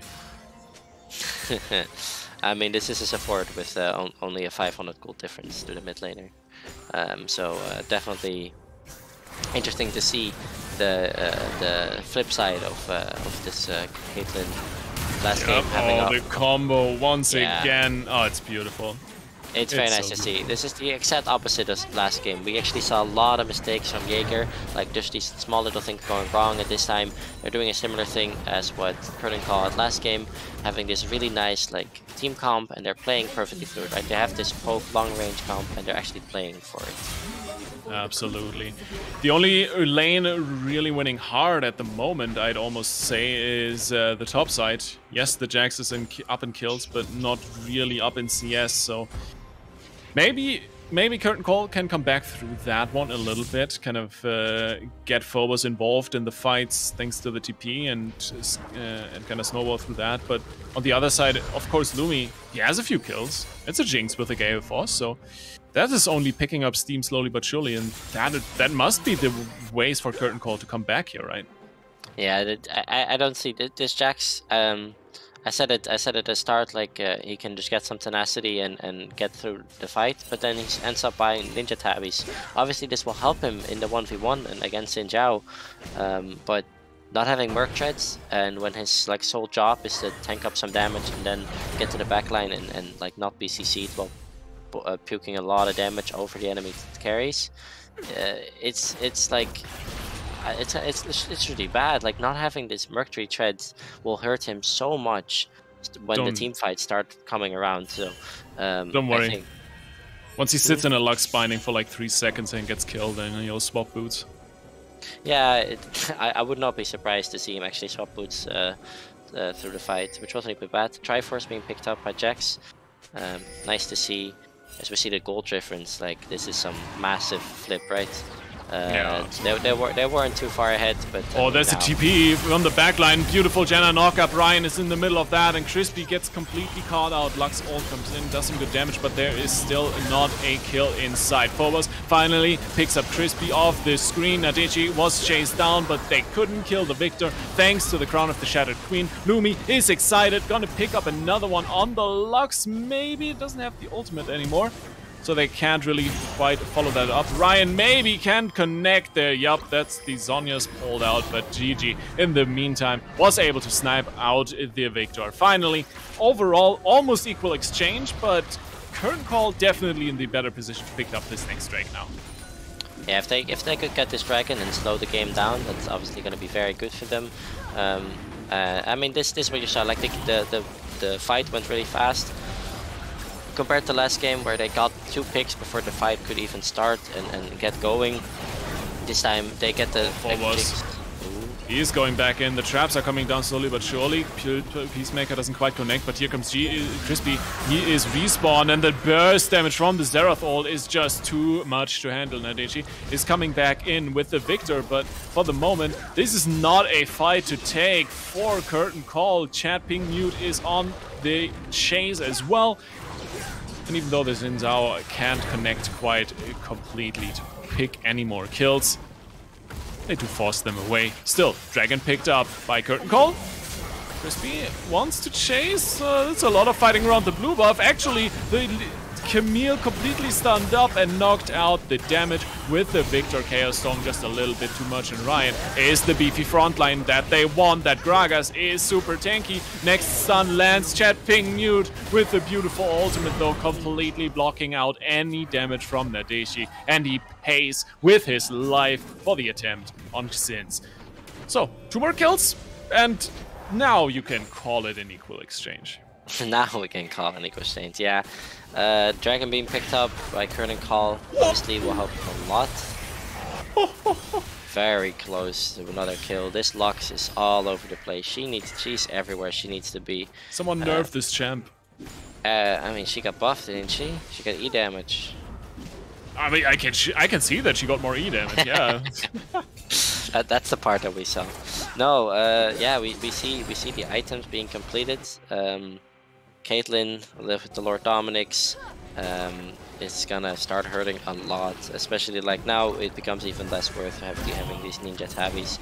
And we saw that at the end of the last fight, inside the Dragon Pit, like where Gragas and Victor barely died, the cast from Gragas went for the Caitlyn, trying to like disturb her from going further away, and then she just perfectly kill forces it, gets that extra bit of burst damage, and is able to free hit the entire fight. So I think if that cast might have hit, they might have been able to survive a bit longer, maybe get that kill on the Xin Zhao, but not be able to closing out.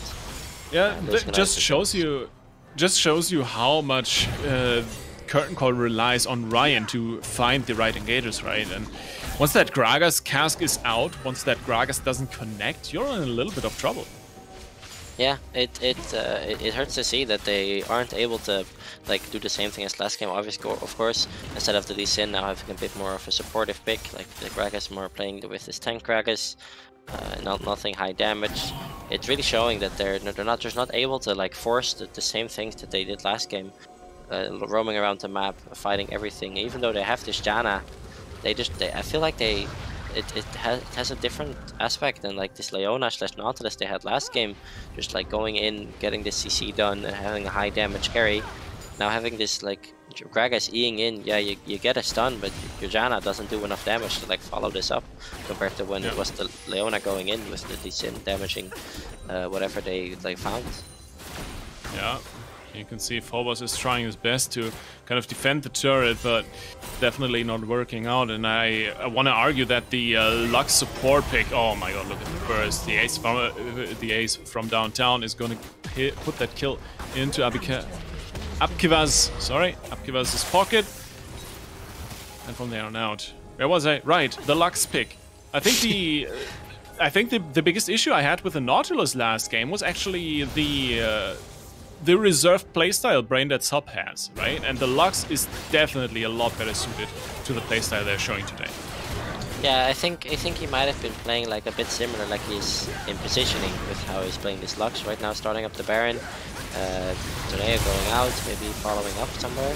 Yeah, that's a lot of poke from over the wall from Lumi. He can definitely hit a little bit of that. He's in almost very low. Ryan goes in, gets the steal. Immediately picks up the kill on the Xin Zhao as well, and Phobos is in the pit with him. They're trying to go for this fight. Jax walks back into the trip, and Apkivaz can definitely put out a lot of damage there. Lumi in the front line. That's a front line jinx. You don't really want to go for those fights if you don't have the items for it. And Nadeshi, well, they did steal the Baron, but they're gonna lose most of their players here in this exchange. Victor down for the count. 2 Baron buffs left, but still Ryan with a massive steal. Yeah, Ryan actually getting that steal, instantly killing Xin Zhao was really nice. Now they're able to like heal up with the smite. You thought like, yeah, I'm gonna save smite, not gonna use it right now, then we lose it for sure.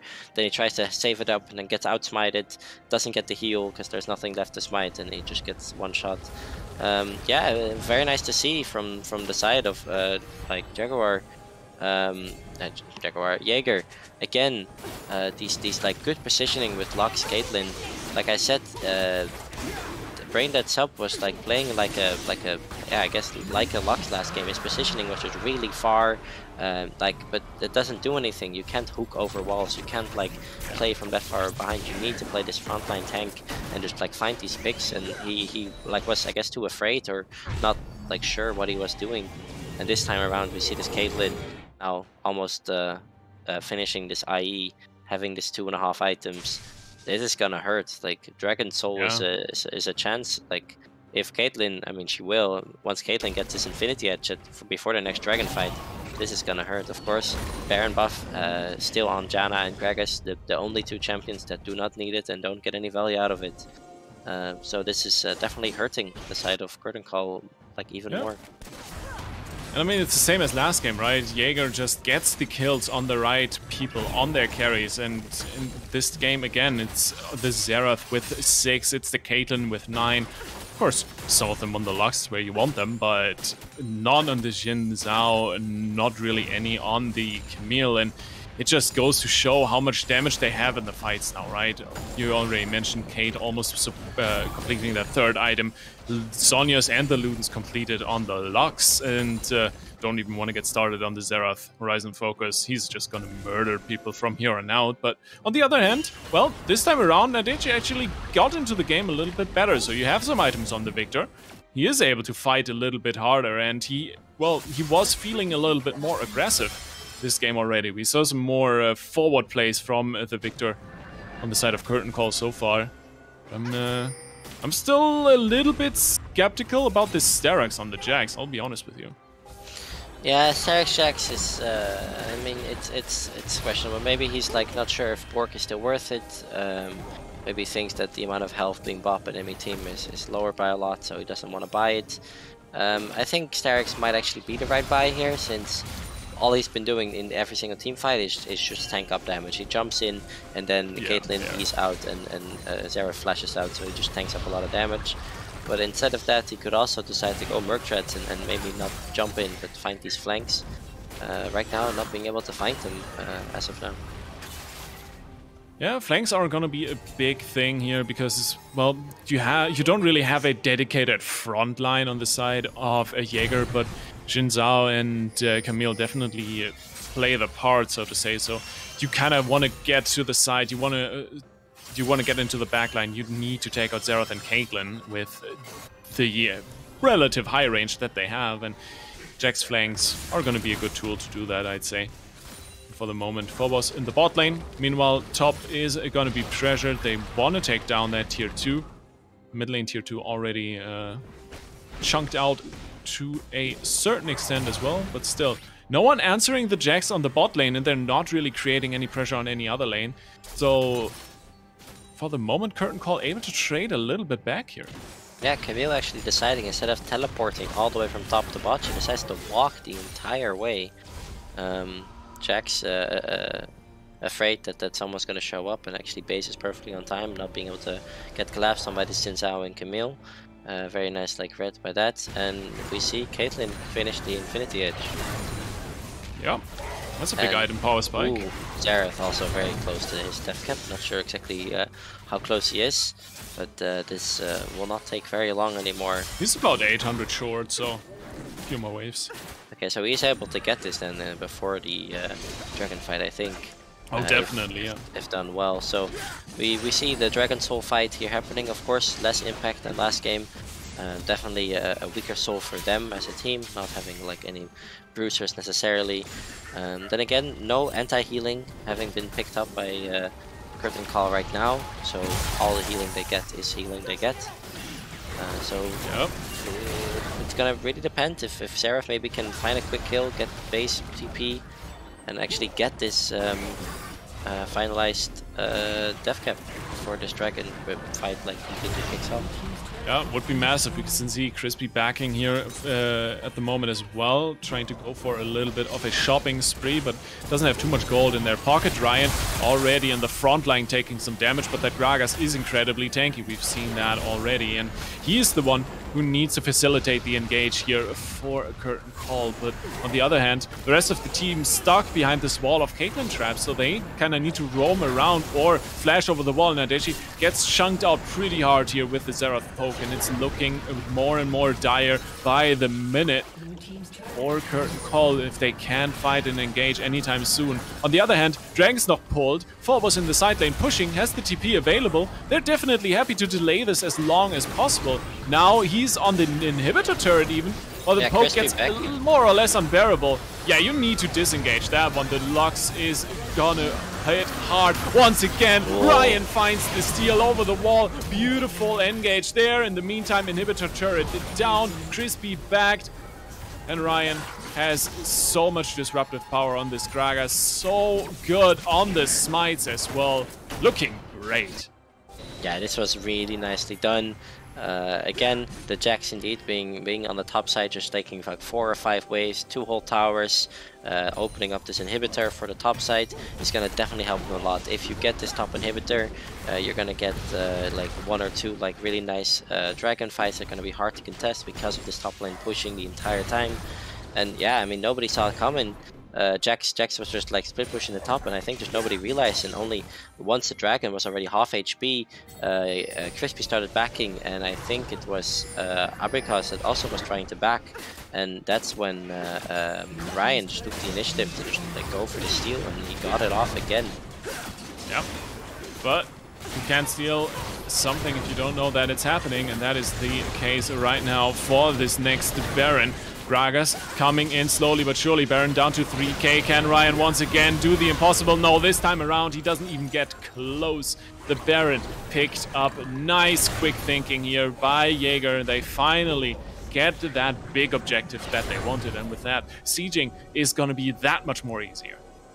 Yeah, right now having this Baron buff is very good. Of course, Caitlyn already really good with the sieging, having this long range. Camille being able to split push a bit easier into this Jax. Jax now picking up 3rd item with Send. Will definitely help him a bit against the Lux and Xerath damage. So, all around, very nice done by Jaeger. Seeing that the rest is bot side and Jinx is basing at the bot lane, we can just like for free start up the Baron. They have no idea it's happening. Ooh, and there is a pick on the jungler. That's going to be important. If Chapping Mute actually gets caught out here, that would be massive. Lumi gets actually chunked low hard by the Luxol. The follow-up from the Xerath once again lands for massive damage. And also Apkivas is going to be caught out, blowing up the Victor. And this Kate is just massive, this fight. Ryan, the last man standing. Jakapa not even close to the fight for the moment. And Jaeger, well, they are definitely on the hunt, and they are capturing all the prey they want. Yeah, Phobos actually being very useful in the last fight, doing a lot of damage, tanking up all this damage with the Xerath and the Wit's End. Like being very tanking, picking up 2 kills. Lux almost being completely one-shot by this Triforce, like burst damage that it got. And this Camille, like just this constant damage from this Jax not being able to take up. Obviously having this Death Dance helps, but plus the passive and the old passive, the magic damage together with the W and the Wit's End, it's just too much to handle, and then ends up falling. Yep. Ryan goes in though, he's trying to connect. Chatping Mute already caught out. Lumi is now excited. Oh, the slow from GG lands. The Xerath has so much damage, but finally Phobos finds the flank into the backline. Crispy trying to run down the supporter, not really gonna get anywhere anytime soon because Ryan is in the way as well. It's a triple kill for the Jax and a quick ticket back into the game for Curtain Call. Yeah, this Jax getting 3 kills right now. This should mean that he should have enough for this Death Stance. 4 items to complete it now. Actually, completely similar to this Caitlyn. It's going to be very scary. Of course, it's going to be still very hard to get on this Caitlyn, but Caitlyn right now, no flash, only heal for this upcoming dragon fight. I don't think she'll have flash ready, maybe barely. If they can get this fight going like really fast, then they might be able to have this small summoner advantage on the ADC. Would be very, very useful. Jinx, of course, now also having the Infinity Edge completed. This extra bit of cloak definitely gonna help. This is this fight will probably decide the game. If this dragon goes to the side of Jaeger, having this soul will probably just accelerate them enough to get the next Baron. And if the Curtain Call gets a dragon, they probably will stabilize the game to a point where they're able to fight with this Jax, not having to rely on his split pushing power, but actually just force a team fight, get a good pick, maybe finally get this flank that they've been trying to look for all game. Only have maybe even once. A catch. It's a Crescent Guard already traded out. That's a big cooldown on the Jhin now on used up. Oh, and Apkivas actually gets hit with the Zap. They are trying to follow this one up. That cast gets dodged nicely with the Gale Force, but still, that's a big CD from the Kate on cooldown. She has the flashback now with the heal, so there's a bunch of utility, but still, The control of the Drake Pit definitely on the side of Curtain Call for the moment, but of course you have the long-range poke on the other side. Beautiful Zhonya's here by the Nadeshi to not get one-shot, because that would have been a death sentence for the victor. The dragon is picked up immediately. Chat Pingnute all alone in the pit. Can they pick up the jungler? No is the answer, because there is a flash. But in the meantime, Apkivas is making the executive decision to just completely take out the base. The inhibitor turret falls, and the inhibitor to boot as well. Beautiful calls here by the Jaeger ADC. Yeah, actually deciding to just like book it from the fight, knowing that I can set up my traps. I'm not gonna be sitting around here. Oh, the flash on the Jinx, Lumi! The dodge beautifully done with the Gale Force, and Crispy is deep in, but manages to find the ADC. But now it's all on Phobos. He trades one back. The follow-up from Nadeshi all on point, but still the cast goes in. They pick up Gigi, and Apkivas is the only one left who can do anything here, but he almost gets run down. But you gotta be careful here. That's a very, very dangerous Kate. Ace in the hole. Doesn't quite take out Ryan, but still. Gragas chunked out enough, but still. Equal fight going on here, and that was not what I would have expected here from Jaeger. Yeah, Jaeger actually not being able to get onto this dragon, Xin Zhao being pushed out early, of course, burning that ultimate very early on, not having that cooldown, as well as the kill force from Caitlyn, knowing that she was just in a weaker state than she was supposed to be. Actually being able to hold on to her flash though and surviving the entire fight is very useful, meaning she'll have that for this upcoming Baron. Still don't have soul though, so not going to be as advantageous if they won this fight. But now Jax with a stopwatch in the bag, full build except this last item, but the stopwatch is just like, I mean, equal value almost. Victor, of course, the really nice save at the start of the fight.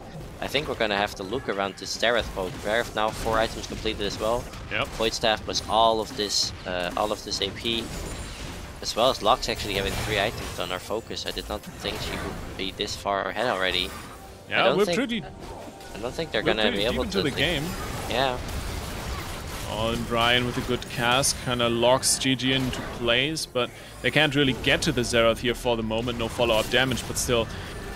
Curtain Call, thanks to that fight and the Drake pickup, you mentioned they are able to prolong the game. All the crown not quite long enough in play for Nadeshi to kind of pull this one out, but the damage is quite not there. GG gets the snipe on Jakapa. For the moment, that is going to be Curtain Call pushed back, but still not quite where they'd like to be. And they have you can to see the poke advantage. Sorry. Yeah, this poke advantage was very high. Hitting the ultimate, it was actually very nice to see. While Jan, I was not expecting to be focused at all there. Nadachi dodging the skill shot that we're focusing him, and he kept on dodging, even though Xerath was just like, yeah, I'm not gonna go for the dodging character, I'll just go for the Janna standing still. Managed to hit all 3 ultimates and just kills him, shoots the last 2 with the Gragas, which will just tank up the rest, and they set their sights on the Baron already. Yep. Phobos in the bot lane is answering Crispy's split push. Super Mega Death Rocket to check what's going on, and Ryan once again over the wall. He's going in. He gets the Baron again. How does this man keep doing it? It's the 3rd steal this game already, right under the nose, and he even gets out. This man is a god on Gragas. Yeah, very nice. Getting another steal last game as well. Getting also all the steals he needed. Closing out the game because of this. Taking this Baron is very advantageous. Nobody dying for the team as well. This time actually being able to take advantage of it. Getting this like extra tempo going. This Jax very close to full build now. Yeah, we're gonna start seeing things happen. Caitlyn opting for, I think that will probably be Bloodthirst, her last item, giving that last bit of survivability and extra damage that she wants. It's gonna be an explosive Caitlyn, already with the Rapid Fire Cannon, Infinity Edge combo with the Gale Force follow-up. If anyone gets caught out, they're just instantly dead, like we saw last game. Janna trying to dodge and wasn't good enough. And right now, ooh, another dragon fight is of course brewing up. Caitlyn actually being able to probably set up this time though. She's stuck in mid lane right now, trying to clear waves, walking the wrong side. Not knowing that there's a dragon spawning. If they can set up their Caitlyn every single time they have been able to set up. Oh, that Lux ult missed. That was weird. The Xerath ult doesn't quite connect, so that Jinx still alive and kicking. was able to pick up the last whisper. Oh, ace from the hole from downtown picks her up. Oh, no, you hate to see that one. That's an ADC down for another 50 seconds. That surely has to be the Ocean Soul going over. Yeah, you would say that, but then again, you do have Ryan on this Gragas. Are you really gonna think that they're not gonna be able to steal this away again? Oh, nice pick on Lythi as well, but the turnaround damage from the Victor, you cannot deny. He has some damage packing. That Chaos Storm picks up Brain Dead Sub. So it's a 1-for-1. A little bit of a consolation prize here. And Ryan, again, in a position to steal this if they go for it. He's not giving up this dragon for free. Yeah, he's not giving up for free, but at the moment, all he's doing is more or less delaying the whole thing. Actually goes back in, he wants to go into the pit. That's a weird decision right there, because he literally just gets murdered before he even gets there. So, Gragas down for the count. Ocean Soul finally going over to Jaeger. And with that, they might be able to close out the game. And Jinx Rocket, Super Mega Death Rocket very close. Jax now officially full build. Caitlyn most likely also having butlers in base right now. Starting to see 5 items on people. Actually not. Caitlyn maybe close to it, but doesn't have it yet. Yeah, there it is. Actually Guardian Angel also making a lot of sense. We see their main carries, both sides, having completely done with their items. Ready for this last fight. It's gonna be either like a Baron or an Elder fight that's gonna decide this whole game, or it might just be a random fight. A Baron buff finally landing, Janak and Jax being the last people having it. I'm interested to see if they might actually be able to do something similar to the last time, where Jax actually tries to split push another side lane, because he can end the game very fast, and he mightn't even need that many minions. So all the towers being gone on top lane, only 1 or 2 towers standing in the bot lane. Definitely something they could be trying to going for some kind of backdoor. Because right now, they're just going to be blasted down by this Ocean Soul. Every single type of poke they give will just be healed up within like 5-6 seconds. Yep. Then again, it's not really the poke that they are looking for, right? The poke is definitely more on the side of Jaeger. But one explosive teamfight could seal the deal for either team. And we're 40 minutes deep. Every single carry is on at least 3, if not even 4 items. Lumi is going to finish the 4th one in just a little bit. Has 1,000 gold in his pockets already. There it is. There's the Lord Dominic's regard picked up. So from here on out, it's really just do or die for both teams. And the big question is, Can Curtain Call once again find a good flank, because Phobos has been able to decide fights on his own with the jump on the Caitlyn. Yeah, if he finds the similar... Oh, there it is! There is... he connects on Apkivas, but can't really stick to her. Lythi is there to follow up. The Chaos Storm used as well. For the moment, not too much else happening. Ryan, the cast is not really connecting the way they wanted to, but that is momentum on the side of Curtain Call. Beautiful locks, all the burst is in. That's a Snoomy down, but still, they can do a lot of damage with that Victor, with that Jax. So it's 1-for-1 in terms of carries. And the poke damage definitely pushes Curtain Call back for the moment. And yeah, this almost was the game-ending fight. Not quite, though. Yeah, Phobos finding that pick on Avika's looking really nice. Even though she has the GA, just getting like really close would have been all he needed. He actually did get the stun off, but using his E already go in, not wanting to flash over, knowing that she'll probably be able to run out. Very nice call by Phobos.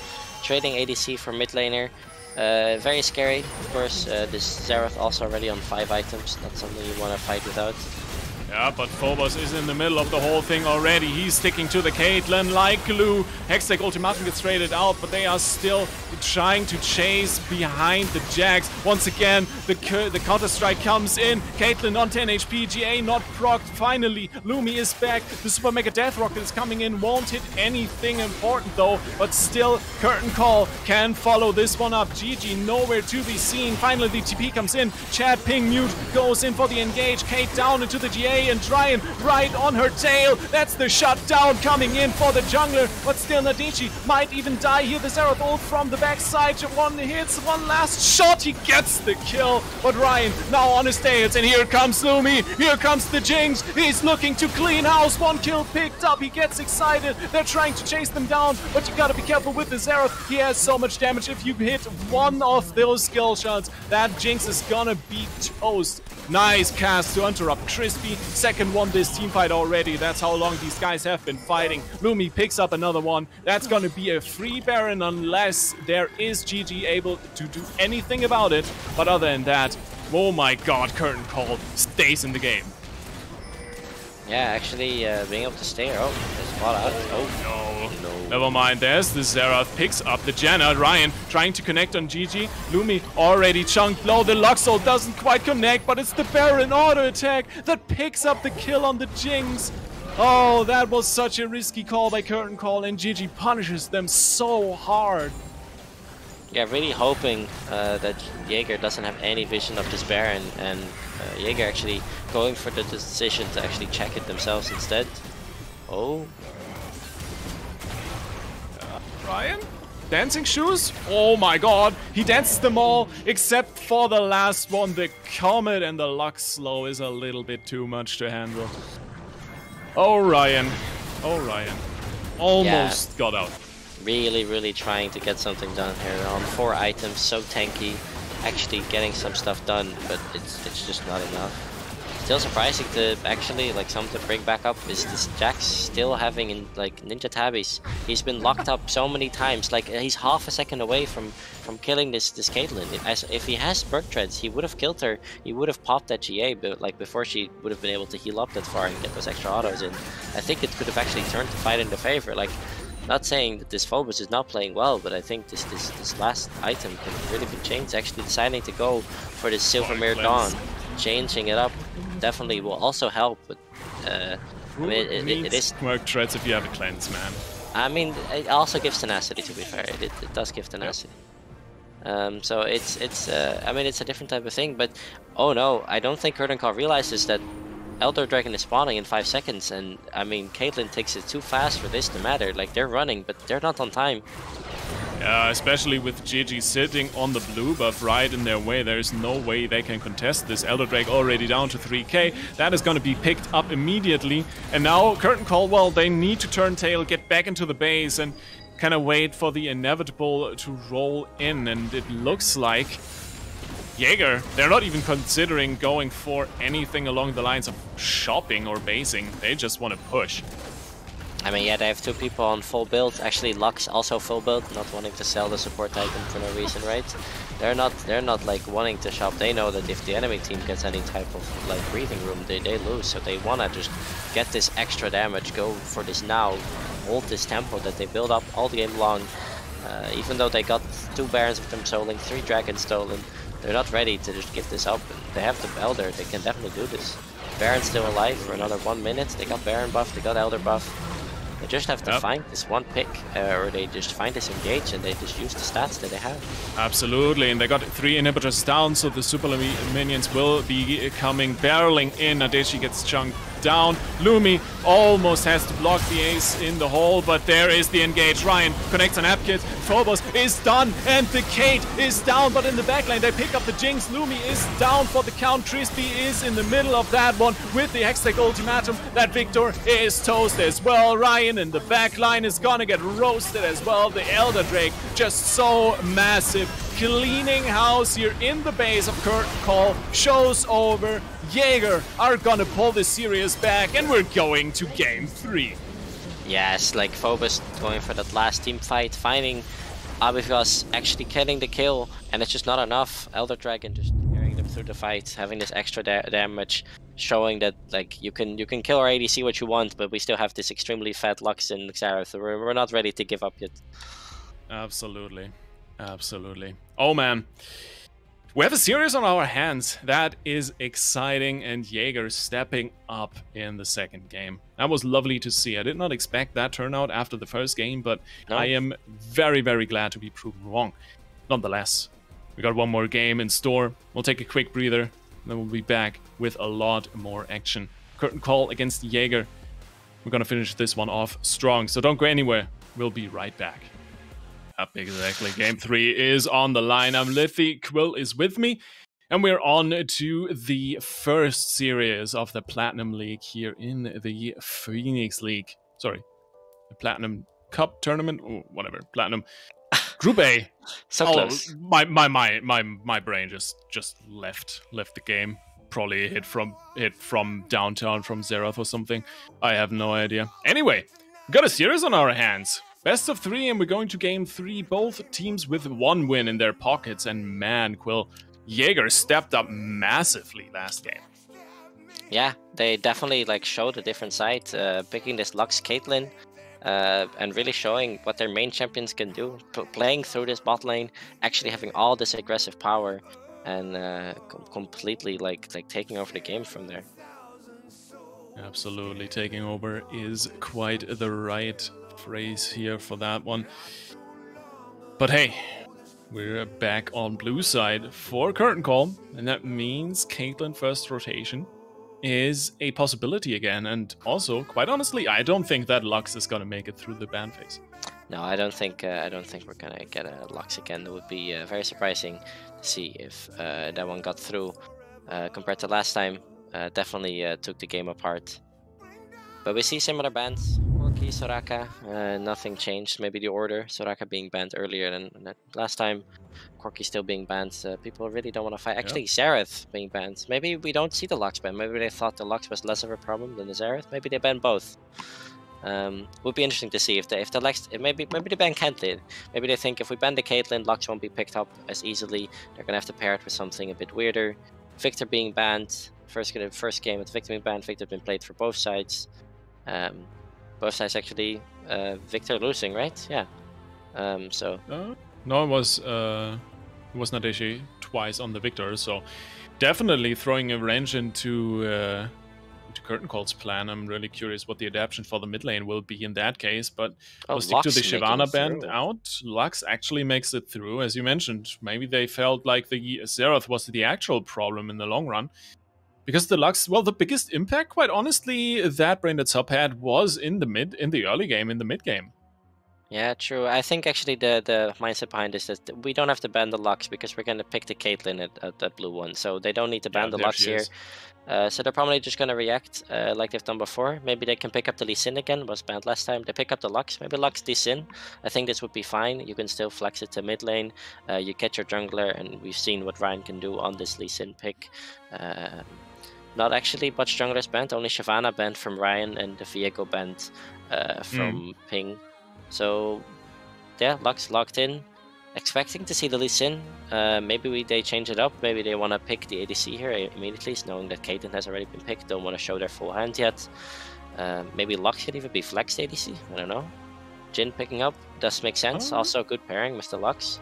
I like this. I like the Lux a lot, yeah. The Jhin is a decent answer into the Caitlyn, but the Leona, of course, is gonna add a lot of extra pressure on the lane, right? Well, she didn't add as much pressure as we would have expected in game 1, so we'll see if Curtain Call is going to be a little bit more aggressive. But once again, this seems to be the repeat of game 1 here from Curtain Call as they pick up the Lee Sin as well. But I'd love to see the Lux on the mid lane get that burst mage onto Gigi, who has been doing a fantastic job, and for me is more or less the MVP for Jaeger at the moment. Yeah, I think picking up the mid lane here is a lot more important. Maybe they think we need to pick the jungler, we want to like get the counter pick, but if they don't pick mid lane here, they're gonna get, yeah. So now mid laners are gonna be banned, right? Like Syndra, or maybe his, I don't know what else was gonna be banned, but definitely the Syndra is not gonna make it through again. I'm expecting the Lux to go mid. Lux is also, that is a very good point. Lux being able to go mid as well. Maybe they could actually even just pick top lane here, just blind pick some top lane tank, and then forcing their last pick. They have to like force Curtain Call to choose who goes where, and then they can pick with their last pick if the Lux actually goes mid. Maybe they decide to pair the Jhin with the Janna themselves or something else. Who knows? Who knows? I mean, there are a few different supports you can pair up with the Jhin. In general, Jhin, one of those ADCs that also can lane alone fairly decently if you want to go for a little bit of more roaming pressure. Other than that, we kind of talked already about the play style that Braindead Sub had, like the Nautilus, definitely almost a bit too passive almost, but he looked fantastic on the Lux, so maybe something along the lines of a Karma. Karma could also be a very good pick, especially if they make it some kind of front to back like playstyle. Definitely help out their team. This Jace, of course, being big. Yeah, like I said, the Syndra TF still going to be banned. Yeah, they need to pick up this mid lane here, because otherwise all the mid laners they're going to want are definitely going to be gone, and they're going to have to go through some lower priority champions. Maybe we get to see some newer champions, Seri and Akshan, both enabled, both able to be picked as well. Haven't seen them yet. Would be a big surprise, but we see the Camille for the 3rd game in a row. Yeah, might be. But that Camille picked up that, of course, and the Jace banned out as well as the Shen. I mean, the Jax is still open. That worked really, really well for Phobos last game, and I don't really see a reason why you shouldn't pick this one up. But on the other side, you can also pick a Wukong or a Orianna for the mid lane. Okay, interesting pickup here for Nadeshi. And that leaves, of course, the last pick, either support or mid lane for Jaeger. And this is where the spicy picks come in. What else is in the pool of GG? Yeah, they have to really think about this. Like, I think Lux would be fine into Orianna, but I think they could also still opt to put this Lux into Caitlyn. I think they want to, yeah, I do think they want to pick a mid laner here. In theory, this is of course still a flex. They could actually still put this in bot lane. This can definitely ruin Leona's E and engagement potential. I still think Veigar right now is very strong. Recent buffs to him and the item change definitely have helped him a lot. So I think the Veigar pickup is quite good here. This will definitely help them have this late game scaling that they're missing right now. All they kind of have is this Camille Lux, I guess. Jhin, of course, does scale, but like a bit differently. He's obviously also picked off very easily, and Veigar kind of just has these point and click, you're dead. Late game scaling, which does very, very well. Also, this, I think Veigar Cage is very good. Of course, Lee Sin, Wukong want to be dashing around. Personally, similar to the Poppy. Yeah, I guess, yeah, it does kind of work. Obviously, it's a bit different. It's a lot higher cooldown, and definitely because Veigar is going to be mid lane, he's going to have less levels than a top laner would be. So I think we're going to have to really, again, focus on this bot lane, right? This mid lane is going to be a bit less pushy. Orianna obviously can push quite okay. Of course, can only really start pushing once this Lost Scepter / Mythic has been picked up and blue buffs are being given. Veigar definitely struggles in the definitely struggle in these early pushing fights.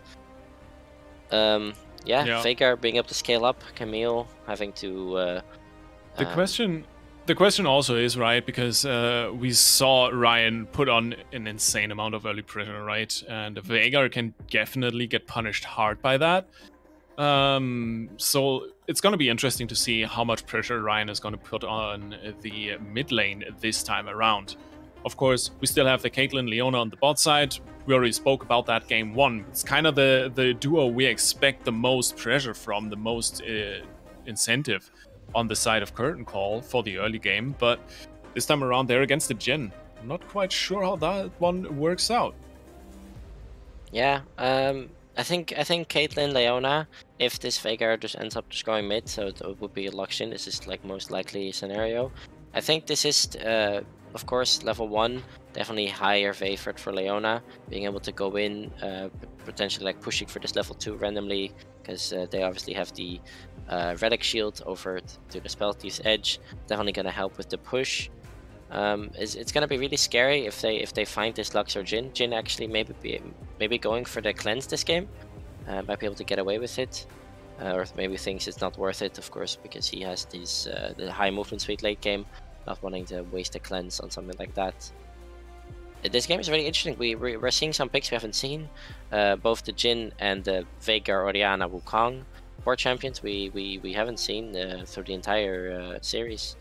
Interesting that we actually have 2 champions that went through every single game. Anyway, Lee Sin got banned once and picked twice, and Camille actually got picked every single game, as well as actually Caitlyn being picked in the exact same spot every single game. Nice to see that they think that Caitlyn is really just worth the pick.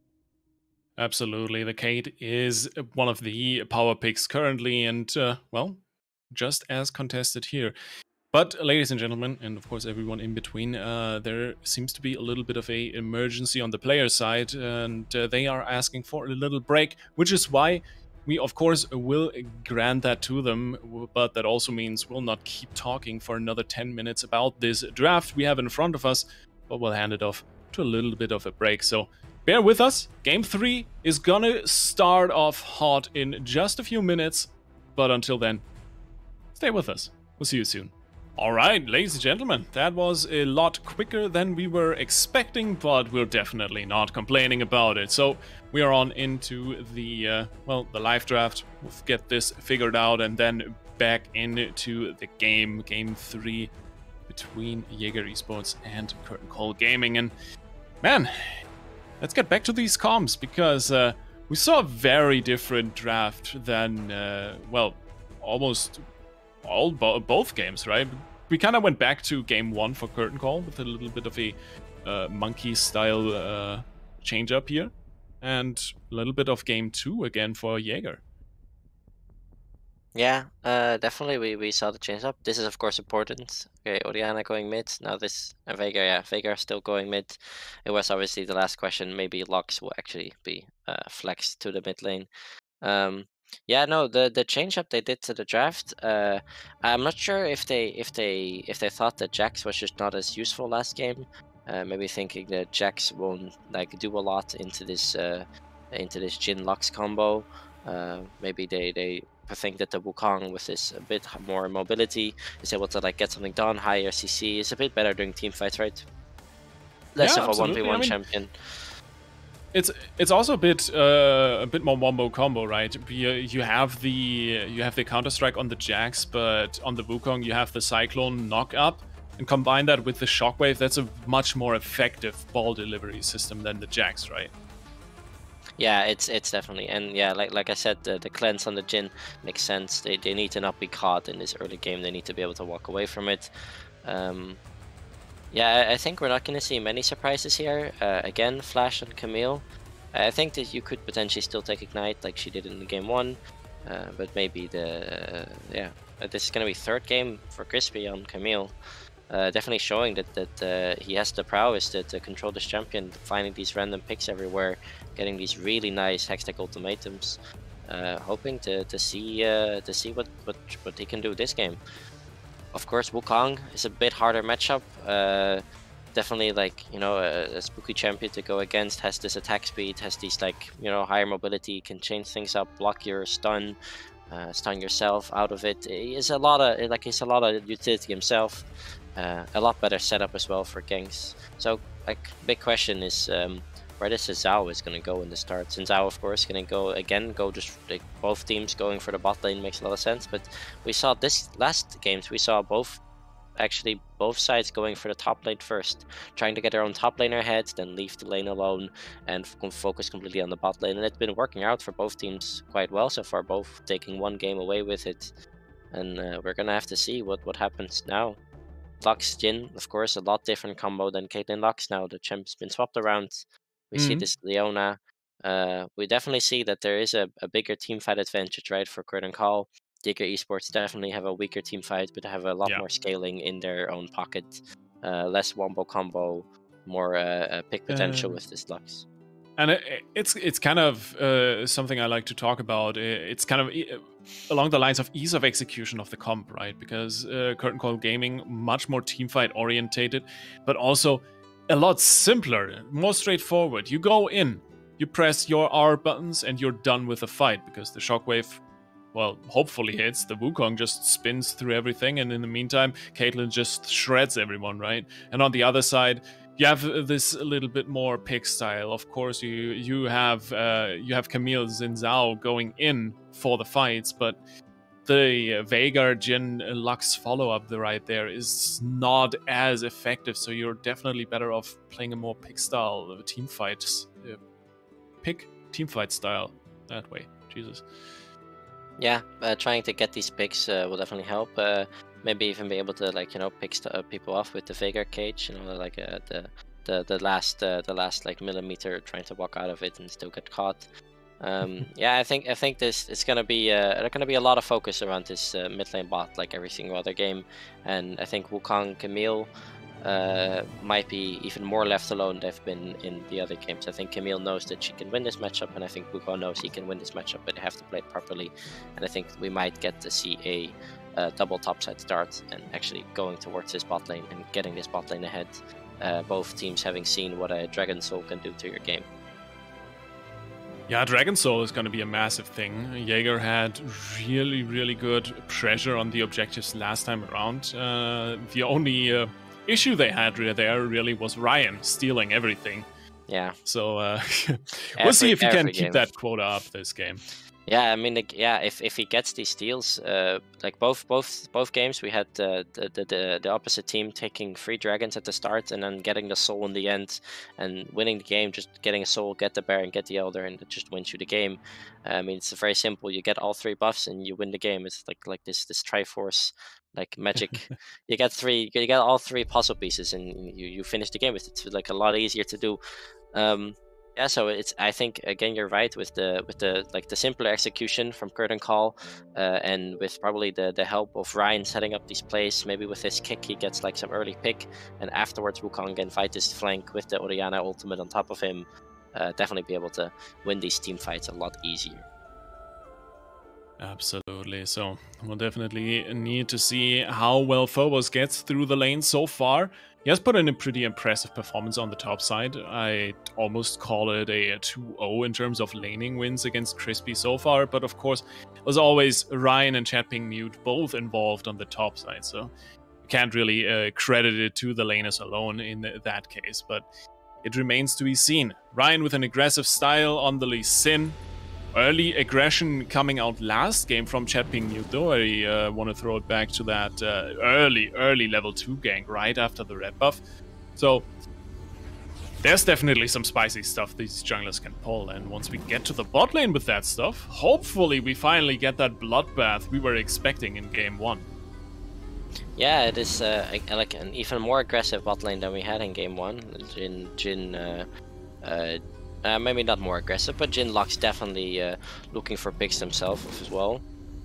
Would be very surprised to see if nothing ends up happening again. But we've been surprised like more times this side.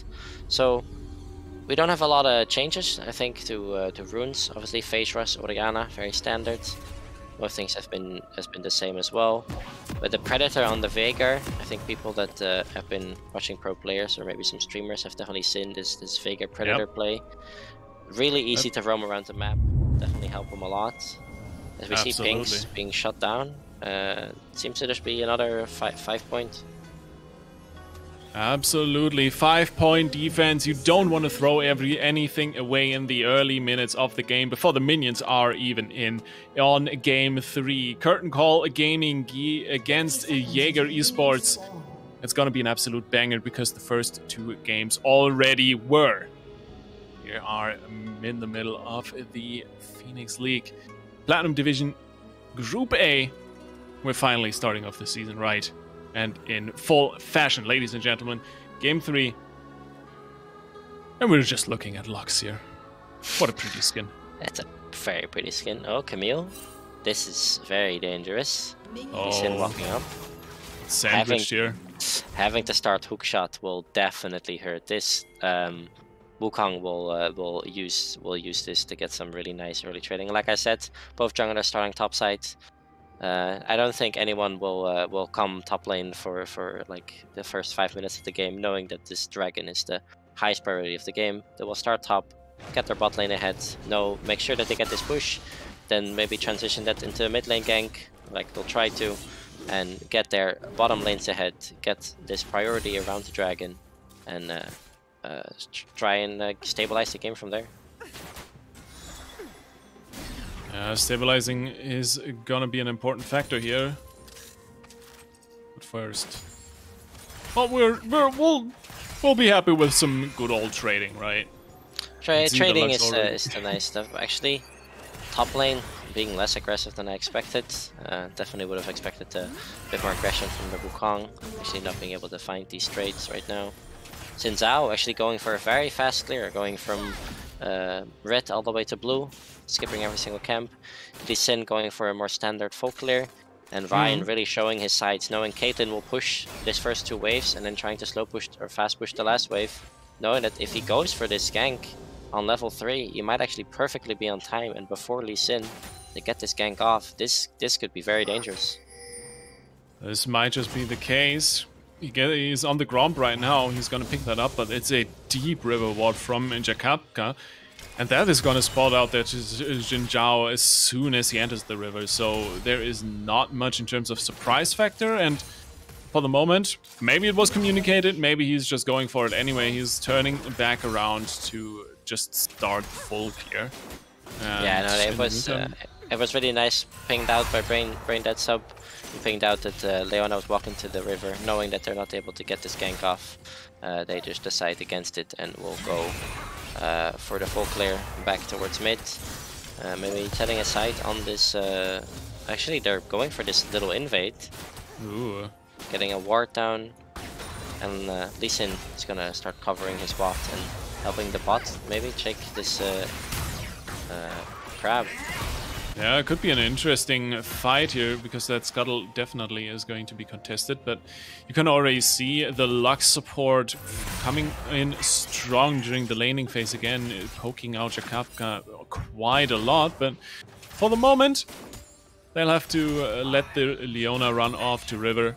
Scuttle Crab is gonna be secured, and for now, Ryan heading up towards the mid lane, but GG already basing. I'm probably looking for an early tier pickup here on the Veigar. No, actually, it's the boots for the Predator. Yeah, boots, getting this boots picked up. Crystal towards the last chapter. Oh, everyone being rooted up. Luxu hitting, everything hitting. Veigar is starting to stack his what is it called? His passive. His phenomenal evil power, of course. Very phenomenal. Is that the actual name of the Veigar passive? That is the actual name. I had to think about it, and I'm pretty sure it's phenomenal. I can look it up, of course. Yes, it's indeed phenomenal evil power. Amazing. Amazing. No, it's not amazing, it's phenomenal. Oh, true. Indeed. True. Indeed. Also very evil. But hey, the things you learn when you cast League, name of passives. Yeah, I think those are the very few abilities I would not know the name of. Actually, Leona going in. Yup, that's a deep engage, and there's the first blood. That's the burst damage we were expecting from this Caitlyn Leona lane. Finally, they are able to connect, and in a grandiose fashion, beautifully done. Yeah, very nice. Like, very nice pickoff, knowing that they're not able to actually get on this Jhin, going for the Lux instead, because if you try to go for this Jhin, he'll just cleanse out of it. Will just be like a semi-wasted engage, maybe they will even lose the fight because of it. So going for this was instead very nice. Then Jhin walking into the trap, very unlucky, ends up trading almost all of his life for it. Getting the tempo ahead, going for this early base with the Noon Quiver, getting also the kill going to Caitlyn, very, very nice. And yeah, they're gonna take this early lead and try to snowball with it. Yeah, of course Jhin a little bit ahead in CS, but Lumi should be able to pick up the slack there in just a little bit. Phobos now hitting level 6, so top lane is gonna start to get spicier soonish, hopefully. I hope so, yeah, at least. Of course, both above top laners took a relatively early base. Wukong took it a bit earlier, so Camille has the tempo advantage with the Sheen. Obviously a lot stronger than a single longsword, especially for something like a Camille. And now Veigar also hit level 6, gonna get the base. Might have enough for Lost Chapter already. And with Lost Chapter and boots completed, we'll be able to get these roams done. Yeah, Lost Chapter in the bag. Dragon being picked up by just Ryan. Yep. And Curtain Call Esports fighting against the Curtain Call champion, and they don't seem to care much. Yeah, maybe it's fate, maybe not. Who knows? I mean, Twisted Fate was banned, but who cares? Anyway, once again, blue side very much on the advantage here on the Drake, and I want to credit that to the Caitlyn to some extent. Yeah, Caitlyn actually already like trapping off early. Of course, doesn't have complete control of and able to put like 5 traps down, but Stephanie still being able to just make sure that even if there's anyone in the area, she pushes the bot lane very fast and then comes to help with this dragon. Wukong actually kind of getting beaten in the 1v1 right now. They're kind of similar in CS, as Wukong has a big wave to still take, but Phobos definitely struggling in this matchup right now.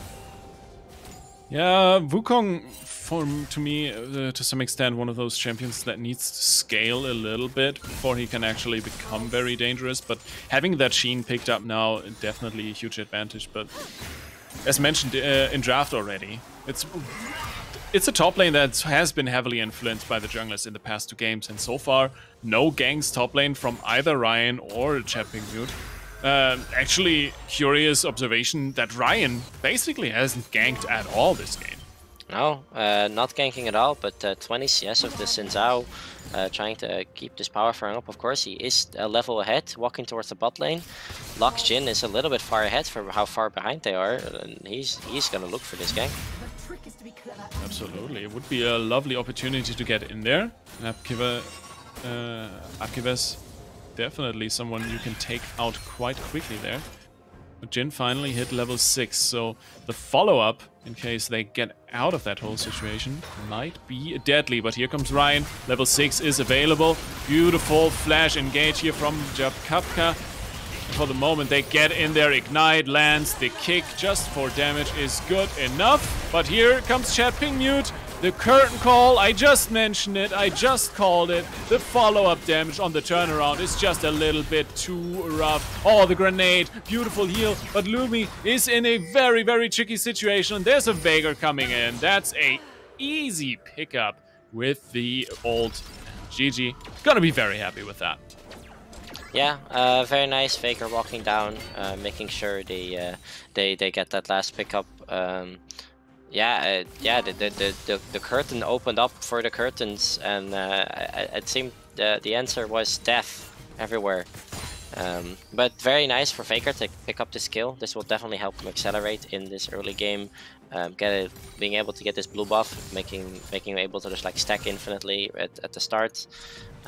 Yeah, getting the kill with the Primordial Burst. Not sure if he needed to use his ultimate. But I guess he did, and they got the kill.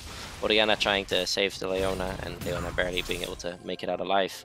As the bot lane stabilizes a little bit, I guess. Jin didn't get the kills, but he got his assist, and Caitlyn starting to actually fall behind further and further in CS.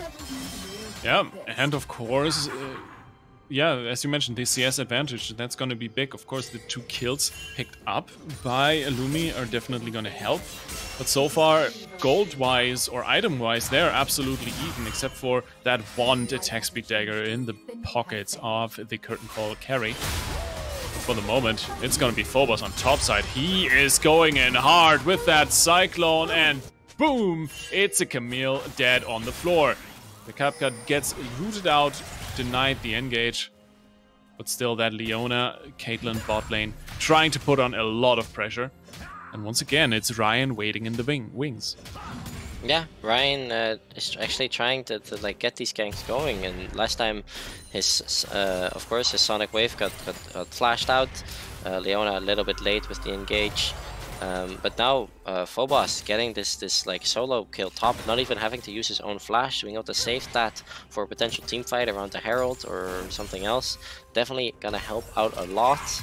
We're getting close to 14 minutes. Oh, there's Ryan, there's the kick again. My god, this man does it every time on Lee Sin. Clean is an understatement on that one. Beautiful pickup. And they can snowball that into possibly a dragon that is spawning in 20 seconds. Yeah, very nice done. If they're able to pick up this dragon, might be a little bit hard because of course respawn timers are not very long. Xin Zhao decides to leave the dragon be, give up this dragon, and go for the Herald. But I feel like we've seen how this plays out. Yeah, this plays out not very well for Chapingmute because Phobos surprises him on the Herald. But thanks to the roam from Crispy, they are actually able to secure that for the moment. That Wukong is insanely dangerous. No, they actually cancelled it. They actually cancelled the Herald, but now it's an Orianna caught out. The Lux ult comes in. Vega Burst doesn't quite connect. Nadache is able to flash over the wall and get out. And here is the pincer. Nice, a gauge flash over the wall by GG. Trying to get the kill. Picks one up, but it's taken out by Ryan. The other kill going over to the Leona, I think? Or was it Phobos? I have no idea who picked that one up, but it is a dead support, that's for sure. Yeah, actually, Vega flashing over the wall and surprising Nadeke. Getting the Q ult flash was very nice. Of course, Lee Sin barely hitting the Sonic Wave, picking up the last kill also helped a lot. But I feel like we've seen how this plays out. Whatever team got the first 2 dragons, and every single time a team got the first 2 dragons, and both of the time they were uncontested. It happened again, and this time it's for Curtain Call. I mean, if the games play out like the other games have, this should be a win, right? You get the first 2 dragons and somehow you manage to get Soul early. So I guess we're gonna have to wait and see. Last game we did go to 7 dragons, of course. Ryan stealing away all those dragons. We haven't seen any steals from Chat Ping Mute. Maybe he's able to turn it around and pull a Ryan on the Ryan. Who knows? Who knows? It's gonna be something we have to wait and see. But yeah, you're absolutely right. So far, 100% win rate for whoever picks up the first 2 dragons in the game. And, well, we'll see. We'll see if Cole can pull it out. But once again, yeah, we have some kills on the Caitlyn. We don't have much on Nadege in the mid lane, but Phobos already winning top lane once again. So you can definitely rely on this Wukong to carry some of the team fights. And from here on out, it's not going to get easier for the boys over on Jaeger, especially with that Herald picked up by Ryan as well. What are kind of the angles that Jaeger needs to take here now to get back into this game? I mean, it's obviously very hard, right? Like the only scaling they have is this Camille Veigar. Lux being 0-4 is not going to be much relevance throughout the game. Of course, still going to be able to do some damage, but if she doesn't like find Orianna or the Camille or the Caitlyn, it's not going to like add to a lot of damage. Mostly just going to be a little bit of a CC and a little bit of slows. Already losing half HP to a single shot is a lot. But it's once again Lumi with the dancing shoes. Jakapka is flashing out. Nice roam from GG. You can already see that Jaeger is putting a lot more pressure in the past few minutes on the spot lane, trying to answer the little lead that Lumi and Jakapka have accumulated for themselves. But so far, nothing's been working out really for them. Yeah, Ryan finding these like lane ganks, finding all these opportunities, and Chat Ping Mute really like struggling to get something done. Gives the blue buff over to GG, knowing that this Veigar will most likely be the more important factor throughout the game. Already sitting at a solid 200 AP, 130 which is his passive. Definitely gonna start helping out throughout this lane. Yep, oh, there's the full root on Jakapka. The solar flare goes down as well, and look at the damage this Caitlyn can dish out. Oh my god, the combo, it is beautiful. It's a double kill for Lumi, and so far, Curtain Call is not showing any weakness in this 3rd game. Yeah, no, this Caitlyn has been played every single game, going in between every single game. Like this Caitlyn has just been pressured so much, being able to actually win every single lane that has been put in. I mean, we've seen it being picked at first pick every single game, whoever got blue side, and I mean, so far they won every single game. So I guess it must be working. Yeah, it must be working to some extent. But Ryan definitely overstaying his welcome here a little bit. That's a Predator Veigar closing in hard on him, and it's a shutdown going over to the person you least likely want that shutdown on. It's the Veigar. Yeah, of course, Veigar already have a needlessly large rod in his 2nd item slot. Might even go for the 2nd item death cap. Obviously very common done on Veigar, giving that extra AP from his passive as well. Would be surprised to not see it. Maybe we see the Shadow Flame instead. Yeah, Veigar getting all this gold, sitting on a solid 1000 gold again in his fleet. And Jhin and... Ooh. Curtain Call, Lumi, dancing, left, right. No way he just predicted that flash. Apkivas, you young god. Oh my lord. Well, that's a Caitlyn picked up. That's a lot of the gold on Curtain Call done and dusted. That's gonna be a free third drain. Yeah, I mean, this is the. I mean, I hope this is the dragon, unless Ryan does some good steal again. He's done it throughout the whole game. There he is, he goes in, he gets chunked out hard and bursted before he can pick up anything. But Phobos is still in the middle of the fight, and this is a massive Wukong. Jakapka in there as well. They chunk out the Jhin. Finally, Dragon picked up, and Gigi with the beautiful cage to keep the peel going for himself. But finally, Nadeci joins the fight, and this is the first time we see this Orianna really do anything, and it's immediately big impact. Double kill for the mid laner, and it looks like Curtain Call pulled that one back, even though they lost the drain. Yeah, Orianna, of course, was stuck in base. I don't know exactly if she could have teleported. Maybe it was off cooldown and it only came off cooldown mode during the fight. But it definitely wasn't there on time or not on the right side. Maybe pushed out. I didn't quite catch it. But now she ended up getting 2 kills. Definitely will help her a lot. Also picking up the need of the large rod. Veigar showing that he's going for this death cap second item. Will definitely be a big power spike to look out for Curtain Call. Once this Veigar has that, fight will start going a very scary direction. Yeah, and Caitlyn being picked up at the start, of course, really hurt that team fight. But Orianna showed up at the very end, having all of her spells ready. Wukong, of course, Probo doing a lot of damage in the back line, getting all of that damage down, all of the CC. And I mean, we saw that we've seen this before, but I mean, now the third dragon being picked up is a change from the other games. Yeah, I mean, it definitely helps delay the whole thing a little bit further, but we kind of talked about it, right? The longer the game goes, it only goes into in favor of Curtain Call, of Jaeger to an extent. You have the Veigar scaling and the Camille a little bit, but it's not necessarily what you are completely looking for, right? Yeah, of course you do kind of want to delay the game, get this Camille and bye-bye. Brain Dead Soup having a very rough game, using Flash and not being able to dodge Solar Flare plus Sonic Wave. Still falling short, and the second Herald being picked up by Curtain Call. Yeah, I mean, like you said, the scaling definitely, of course, helps the side of Jaeger. Nadeci actually going for place. Oh man, almost got the Jhin there. Gotta say, I'm really positively impressed by Nadeci over the course of this season. Game 1 didn't look all too great on that Victor, but definitely has been stepping it up in Game 2, and now Game 3, the Orianna so far looking really, really good as well.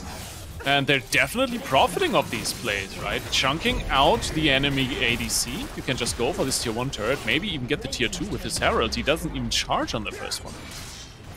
Yeah, yeah, like you said, it's indeed, like, I was also surprised by how Nadeke actually was playing very well. First game was indeed a little bit rough, but second game he really showed what he had. And now on the Orianna, doing a lot, and this Caitlyn having this serrated Dirk plus skill force is starting to show her true colors. Absolutely. Oh, Ryan, no, man, those kicks are just so smooth. Phobos takes a tier 2 in the top lane, tier 2 mid lane taken as well, and this Wukong still almost pulls out a kill in the 2v1, but in the meantime, Curtain Call just puts the show to an end, claims the base turret at 20 minutes and an inhibitor to boot. Man, these guys came to play here in Game 3. Yeah, as Orianna actually gets cancelled. Oh no. All being a little bit greedy, walking forward, trying to take the teleportation, taking the scenic exit, so to say. Yeah, as we actually, I think this is the first time we see bounties show up. I don't think we had them. Yeah. This is the first time we actually see the bounties show up and available. Every single game has been so close, like to a certain extent.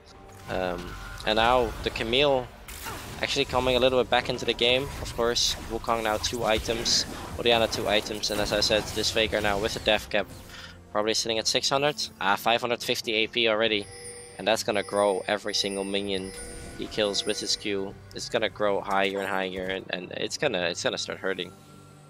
Yeah, but then again, he has one combo, right? That maybe takes out one player, and after that he dies because he didn't build any CDR so far. So I'm really waiting for GG's to get some cooldown reduction, or spell haste as it's called nowadays, in.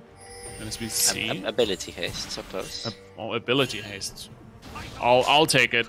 I don't really care too much. Oh, Lumi. Oh, the Gale Force engage cancels the backport of the Jhin. TP's procced immediately. But that's a Camille completely out of place. The ace in the hole makes it a double for the ADC, and that is just before Drake spawns. So a free third Drake for Curtain Call. Oh, actually quick response here on the Baron, but I don't think they're fast enough to pick this up. They might be able to, but the rest definitely have seen it. They pinged for it, blue ward on it. Lux dying to it definitely doesn't help. I don't think they're gonna get away with it. They are here. They are able to collapse on that one, even though the Veigar cage lands. The one shot isn't even good enough to kill the Lee Sin. There's the follow-up. The Baron still tanked at 3k. The ace comes in. The Baron to follow up. And suddenly, this game went from somewhat close to not as great to complete disaster, as the base is in shambles for Jaeger. Curtain Call putting on a clinic so far. Yeah, I mean, they might have been able. Jaeger might have been able to do something in that fight, except that GG was completely out of mana, not using all of his mana on that Baron, not having anything left. Really hurt. Now he's building toward that Sonya's Hourglass. Gonna be his first bit of ability haste plus survive ability. Guessing it will be the Cosmic Drive afterwards, trying to get as much ability haste as possible. But I think it might be too late. Now Baron buff being picked up.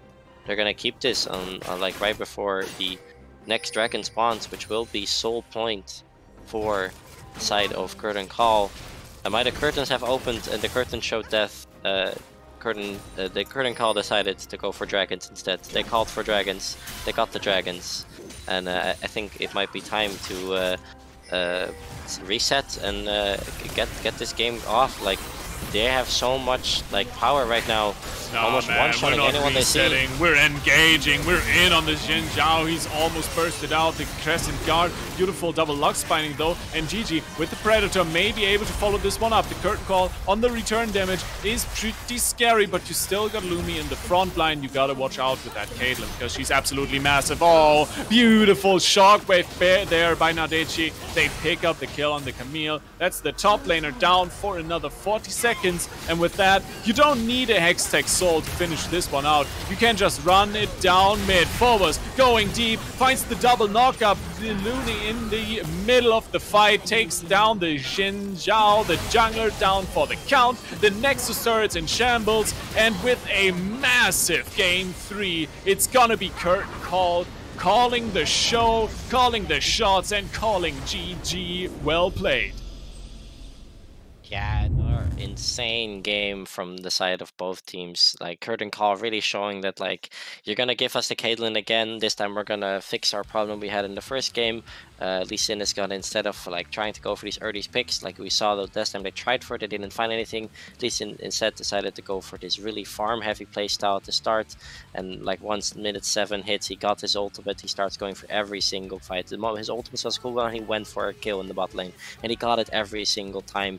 Lux going 0-7 at some point, really showing that this game wasn't gonna happen any other way than with a win. They got another like 3 free dragons, right? They got the first dragons for free, get those extra base stats, and I mean, it just helped them a lot. They got this vision control in the bot jungle, and no one was able to like walk anywhere. And though they had this Veigar like scaling against them, I feel like they're just like individually and also as a team, like really just like played better in these team fights and found what they were looking for. Yeah, and of course, over the course of this series, kind of the endurance is something you have to mention as well, right? Because not everyone is able to perform on such a high level for multiple high-pressure games in a row, and maybe that's also something that I'm blanking on team names again, that Jaeger struggled a little bit with in the third game, but I think most credit goes to the bot lane from Curtain Call for Game 3 that they finally were able to get that Leona Caitlyn combo rolling the way they wanted it to and shut down that Lux support and snowball basically the entire game off the back of that. Yeah, they got that one good pick, right? They decided like this Lux is easier target. This Lux has exhaust and doesn't have the cleanse that this Jhin has this like lower movement speed. They went for the Lux. They got this early pick, and I mean once Caitlyn got that first kill, even though she was a tiny bit of CS behind, they went for these fights. They got the dragons. They got this extra stats, and they just like translated into this like whole winning game, and there was just like nothing left done. All right, but as it is tradition here on the Phoenix League, we have a little bit of an interview for you guys. We have Phobos with us here. Welcome, sir. Good evening, and congratulations on the win. Good evening. Thanks a bunch. How are you feeling? After the devastating Game 2, not really good, but after Game 3, my evening is saved. I can imagine. I mean, you pulled out a pretty good game on that Wukong after all, but you mentioned that Game 2 already. Talk me through that a little bit. Were you caught off guard by how hard Jaegers stepped up there? It was mostly the composition. The Caitlyn first pick just caught us off guard. We had very minimal engage, so they just shot everything at us from a long distance. We couldn't really engage, so we were kind of doomed. Fair enough. You just say draft diff in that game, flat out, and nothing else. Pretty much, yeah. To draft diff, then you take the -3 and just dodge, man. We started with a draft diff, and then them getting an early lead just was the nail in the coffin. Yeah, we almost brought it back, though, with 2 Baron steals, I believe. Yeah, Ryan definitely pulling some strings there, and then getting those 2 Baron steals. One actually you all got away with, even like he got out and all of you guys were alive, but you guys weren't able to close that out, right? Like, and how did it feel? Like, because you were fighting Camille 3 times in a row, and you were playing 3 different champions every single time. Like, did you like? Because you went on. You had 2 counter picks, and then you had Wukong, which I mean is like more like a skill matchup, I guess. Yeah. How would you like? Did you like understand more of the matchup the longer you played it? Like, was it like because you were playing the same guy on the same champion? Did you like see patterns he did, or like did you adapt your playstyle after like every single game because you saw what he did or not? Well, they were a friendly bunch, so I don't really want to flame them that much. But yeah, I took it as a scrim. Just because practicing 3 champions against the same champion is beneficial for me. But it was so boring. Like, can we have some action in top lane? I had to solo kill this guy like twice. Come on, man. We need some variation. You had some attention from the junglers in Game 1 and 2, but Game 3 definitely was the good old top lane island after all, right? Pretty much. But talk to me a little bit about how your team works in general. Who's the main shot caller for you guys? The main shot caller should be Ryan. He's the jungler. Like, he sees the entire map. But in team fights, everyone steps up, mainly the mid laner, Nadesh. But mostly whoever sees something, we just say it. Just focusing on not overclouding the comms. So definitely more of a team communication effort. Love to hear that. And how were you guys approaching that Caitlyn Leona lane in Game 3? Because in Game 1 it didn't quite work out the way we at least imagined it would, but Game 3 you were able to put down the pedal to the metal like in the early game and snowball off of that. It was basically just seeing that they picked Lux, and it was just like the meme of, and then we took it personally. We just had to slam it because it worked out so well in Game 1. And a Lux from behind is not gonna have the best time, mainly when the entire map is on fire. Oh, that is true indeed. Yeah, we really see that happen indeed. Like, after that first kill happened, I think she ended 0-10 in kills. So it really shown that like once the Lux falls behind, of course it's very hard to like get anything done on a champion like that. Yeah. And Otesh, playing that Orianna Game 3, were you guys expecting a Victor ban at some point in this series, or did that catch you by surprise as well? It kind of caught us by surprise because the mid laner in the Dash just said that he didn't really contribute that much to the games. But it might be just his ego just being so self-conscious. Maybe he's just humble. Yeah, but it really didn't put us that far behind in terms of team comms, so I don't know. Again, the Orianna worked well. Yeah. I mean, the Orianna was a plan from the get-go, but it only came out in Game 3. Alright. Interesting to hear.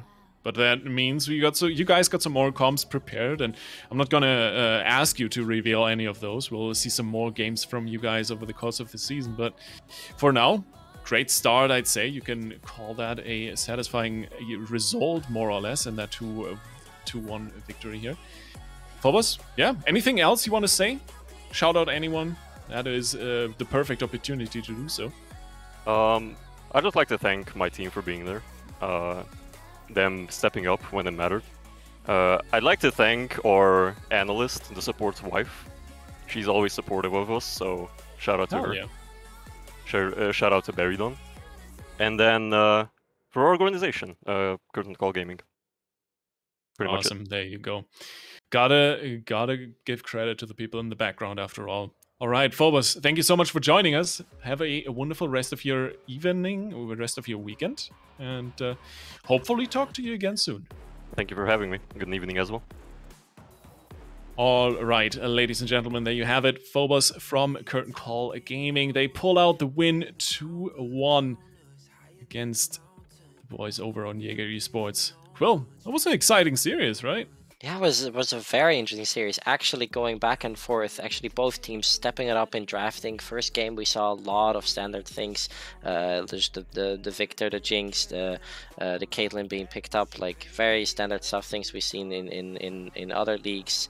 And then actually, like, the more games we got, the more like surpriser picks we got. Actually getting to see the Lux Caitlyn really explosive and actually being played very well. And then in game 3, actually seeing the Wukong Orianna, something like a bit older, like it's something close to, like, you know, the old Jarvan or Hecarim Orianna combo.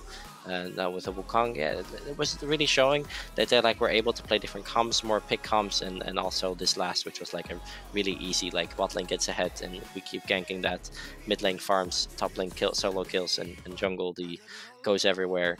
And they played the team fights really well, and they showed that once we got those dragons, so we win this game, and they really closed it out. Objective control was a huge thing, but the comps as well. So overall, very exciting stuff.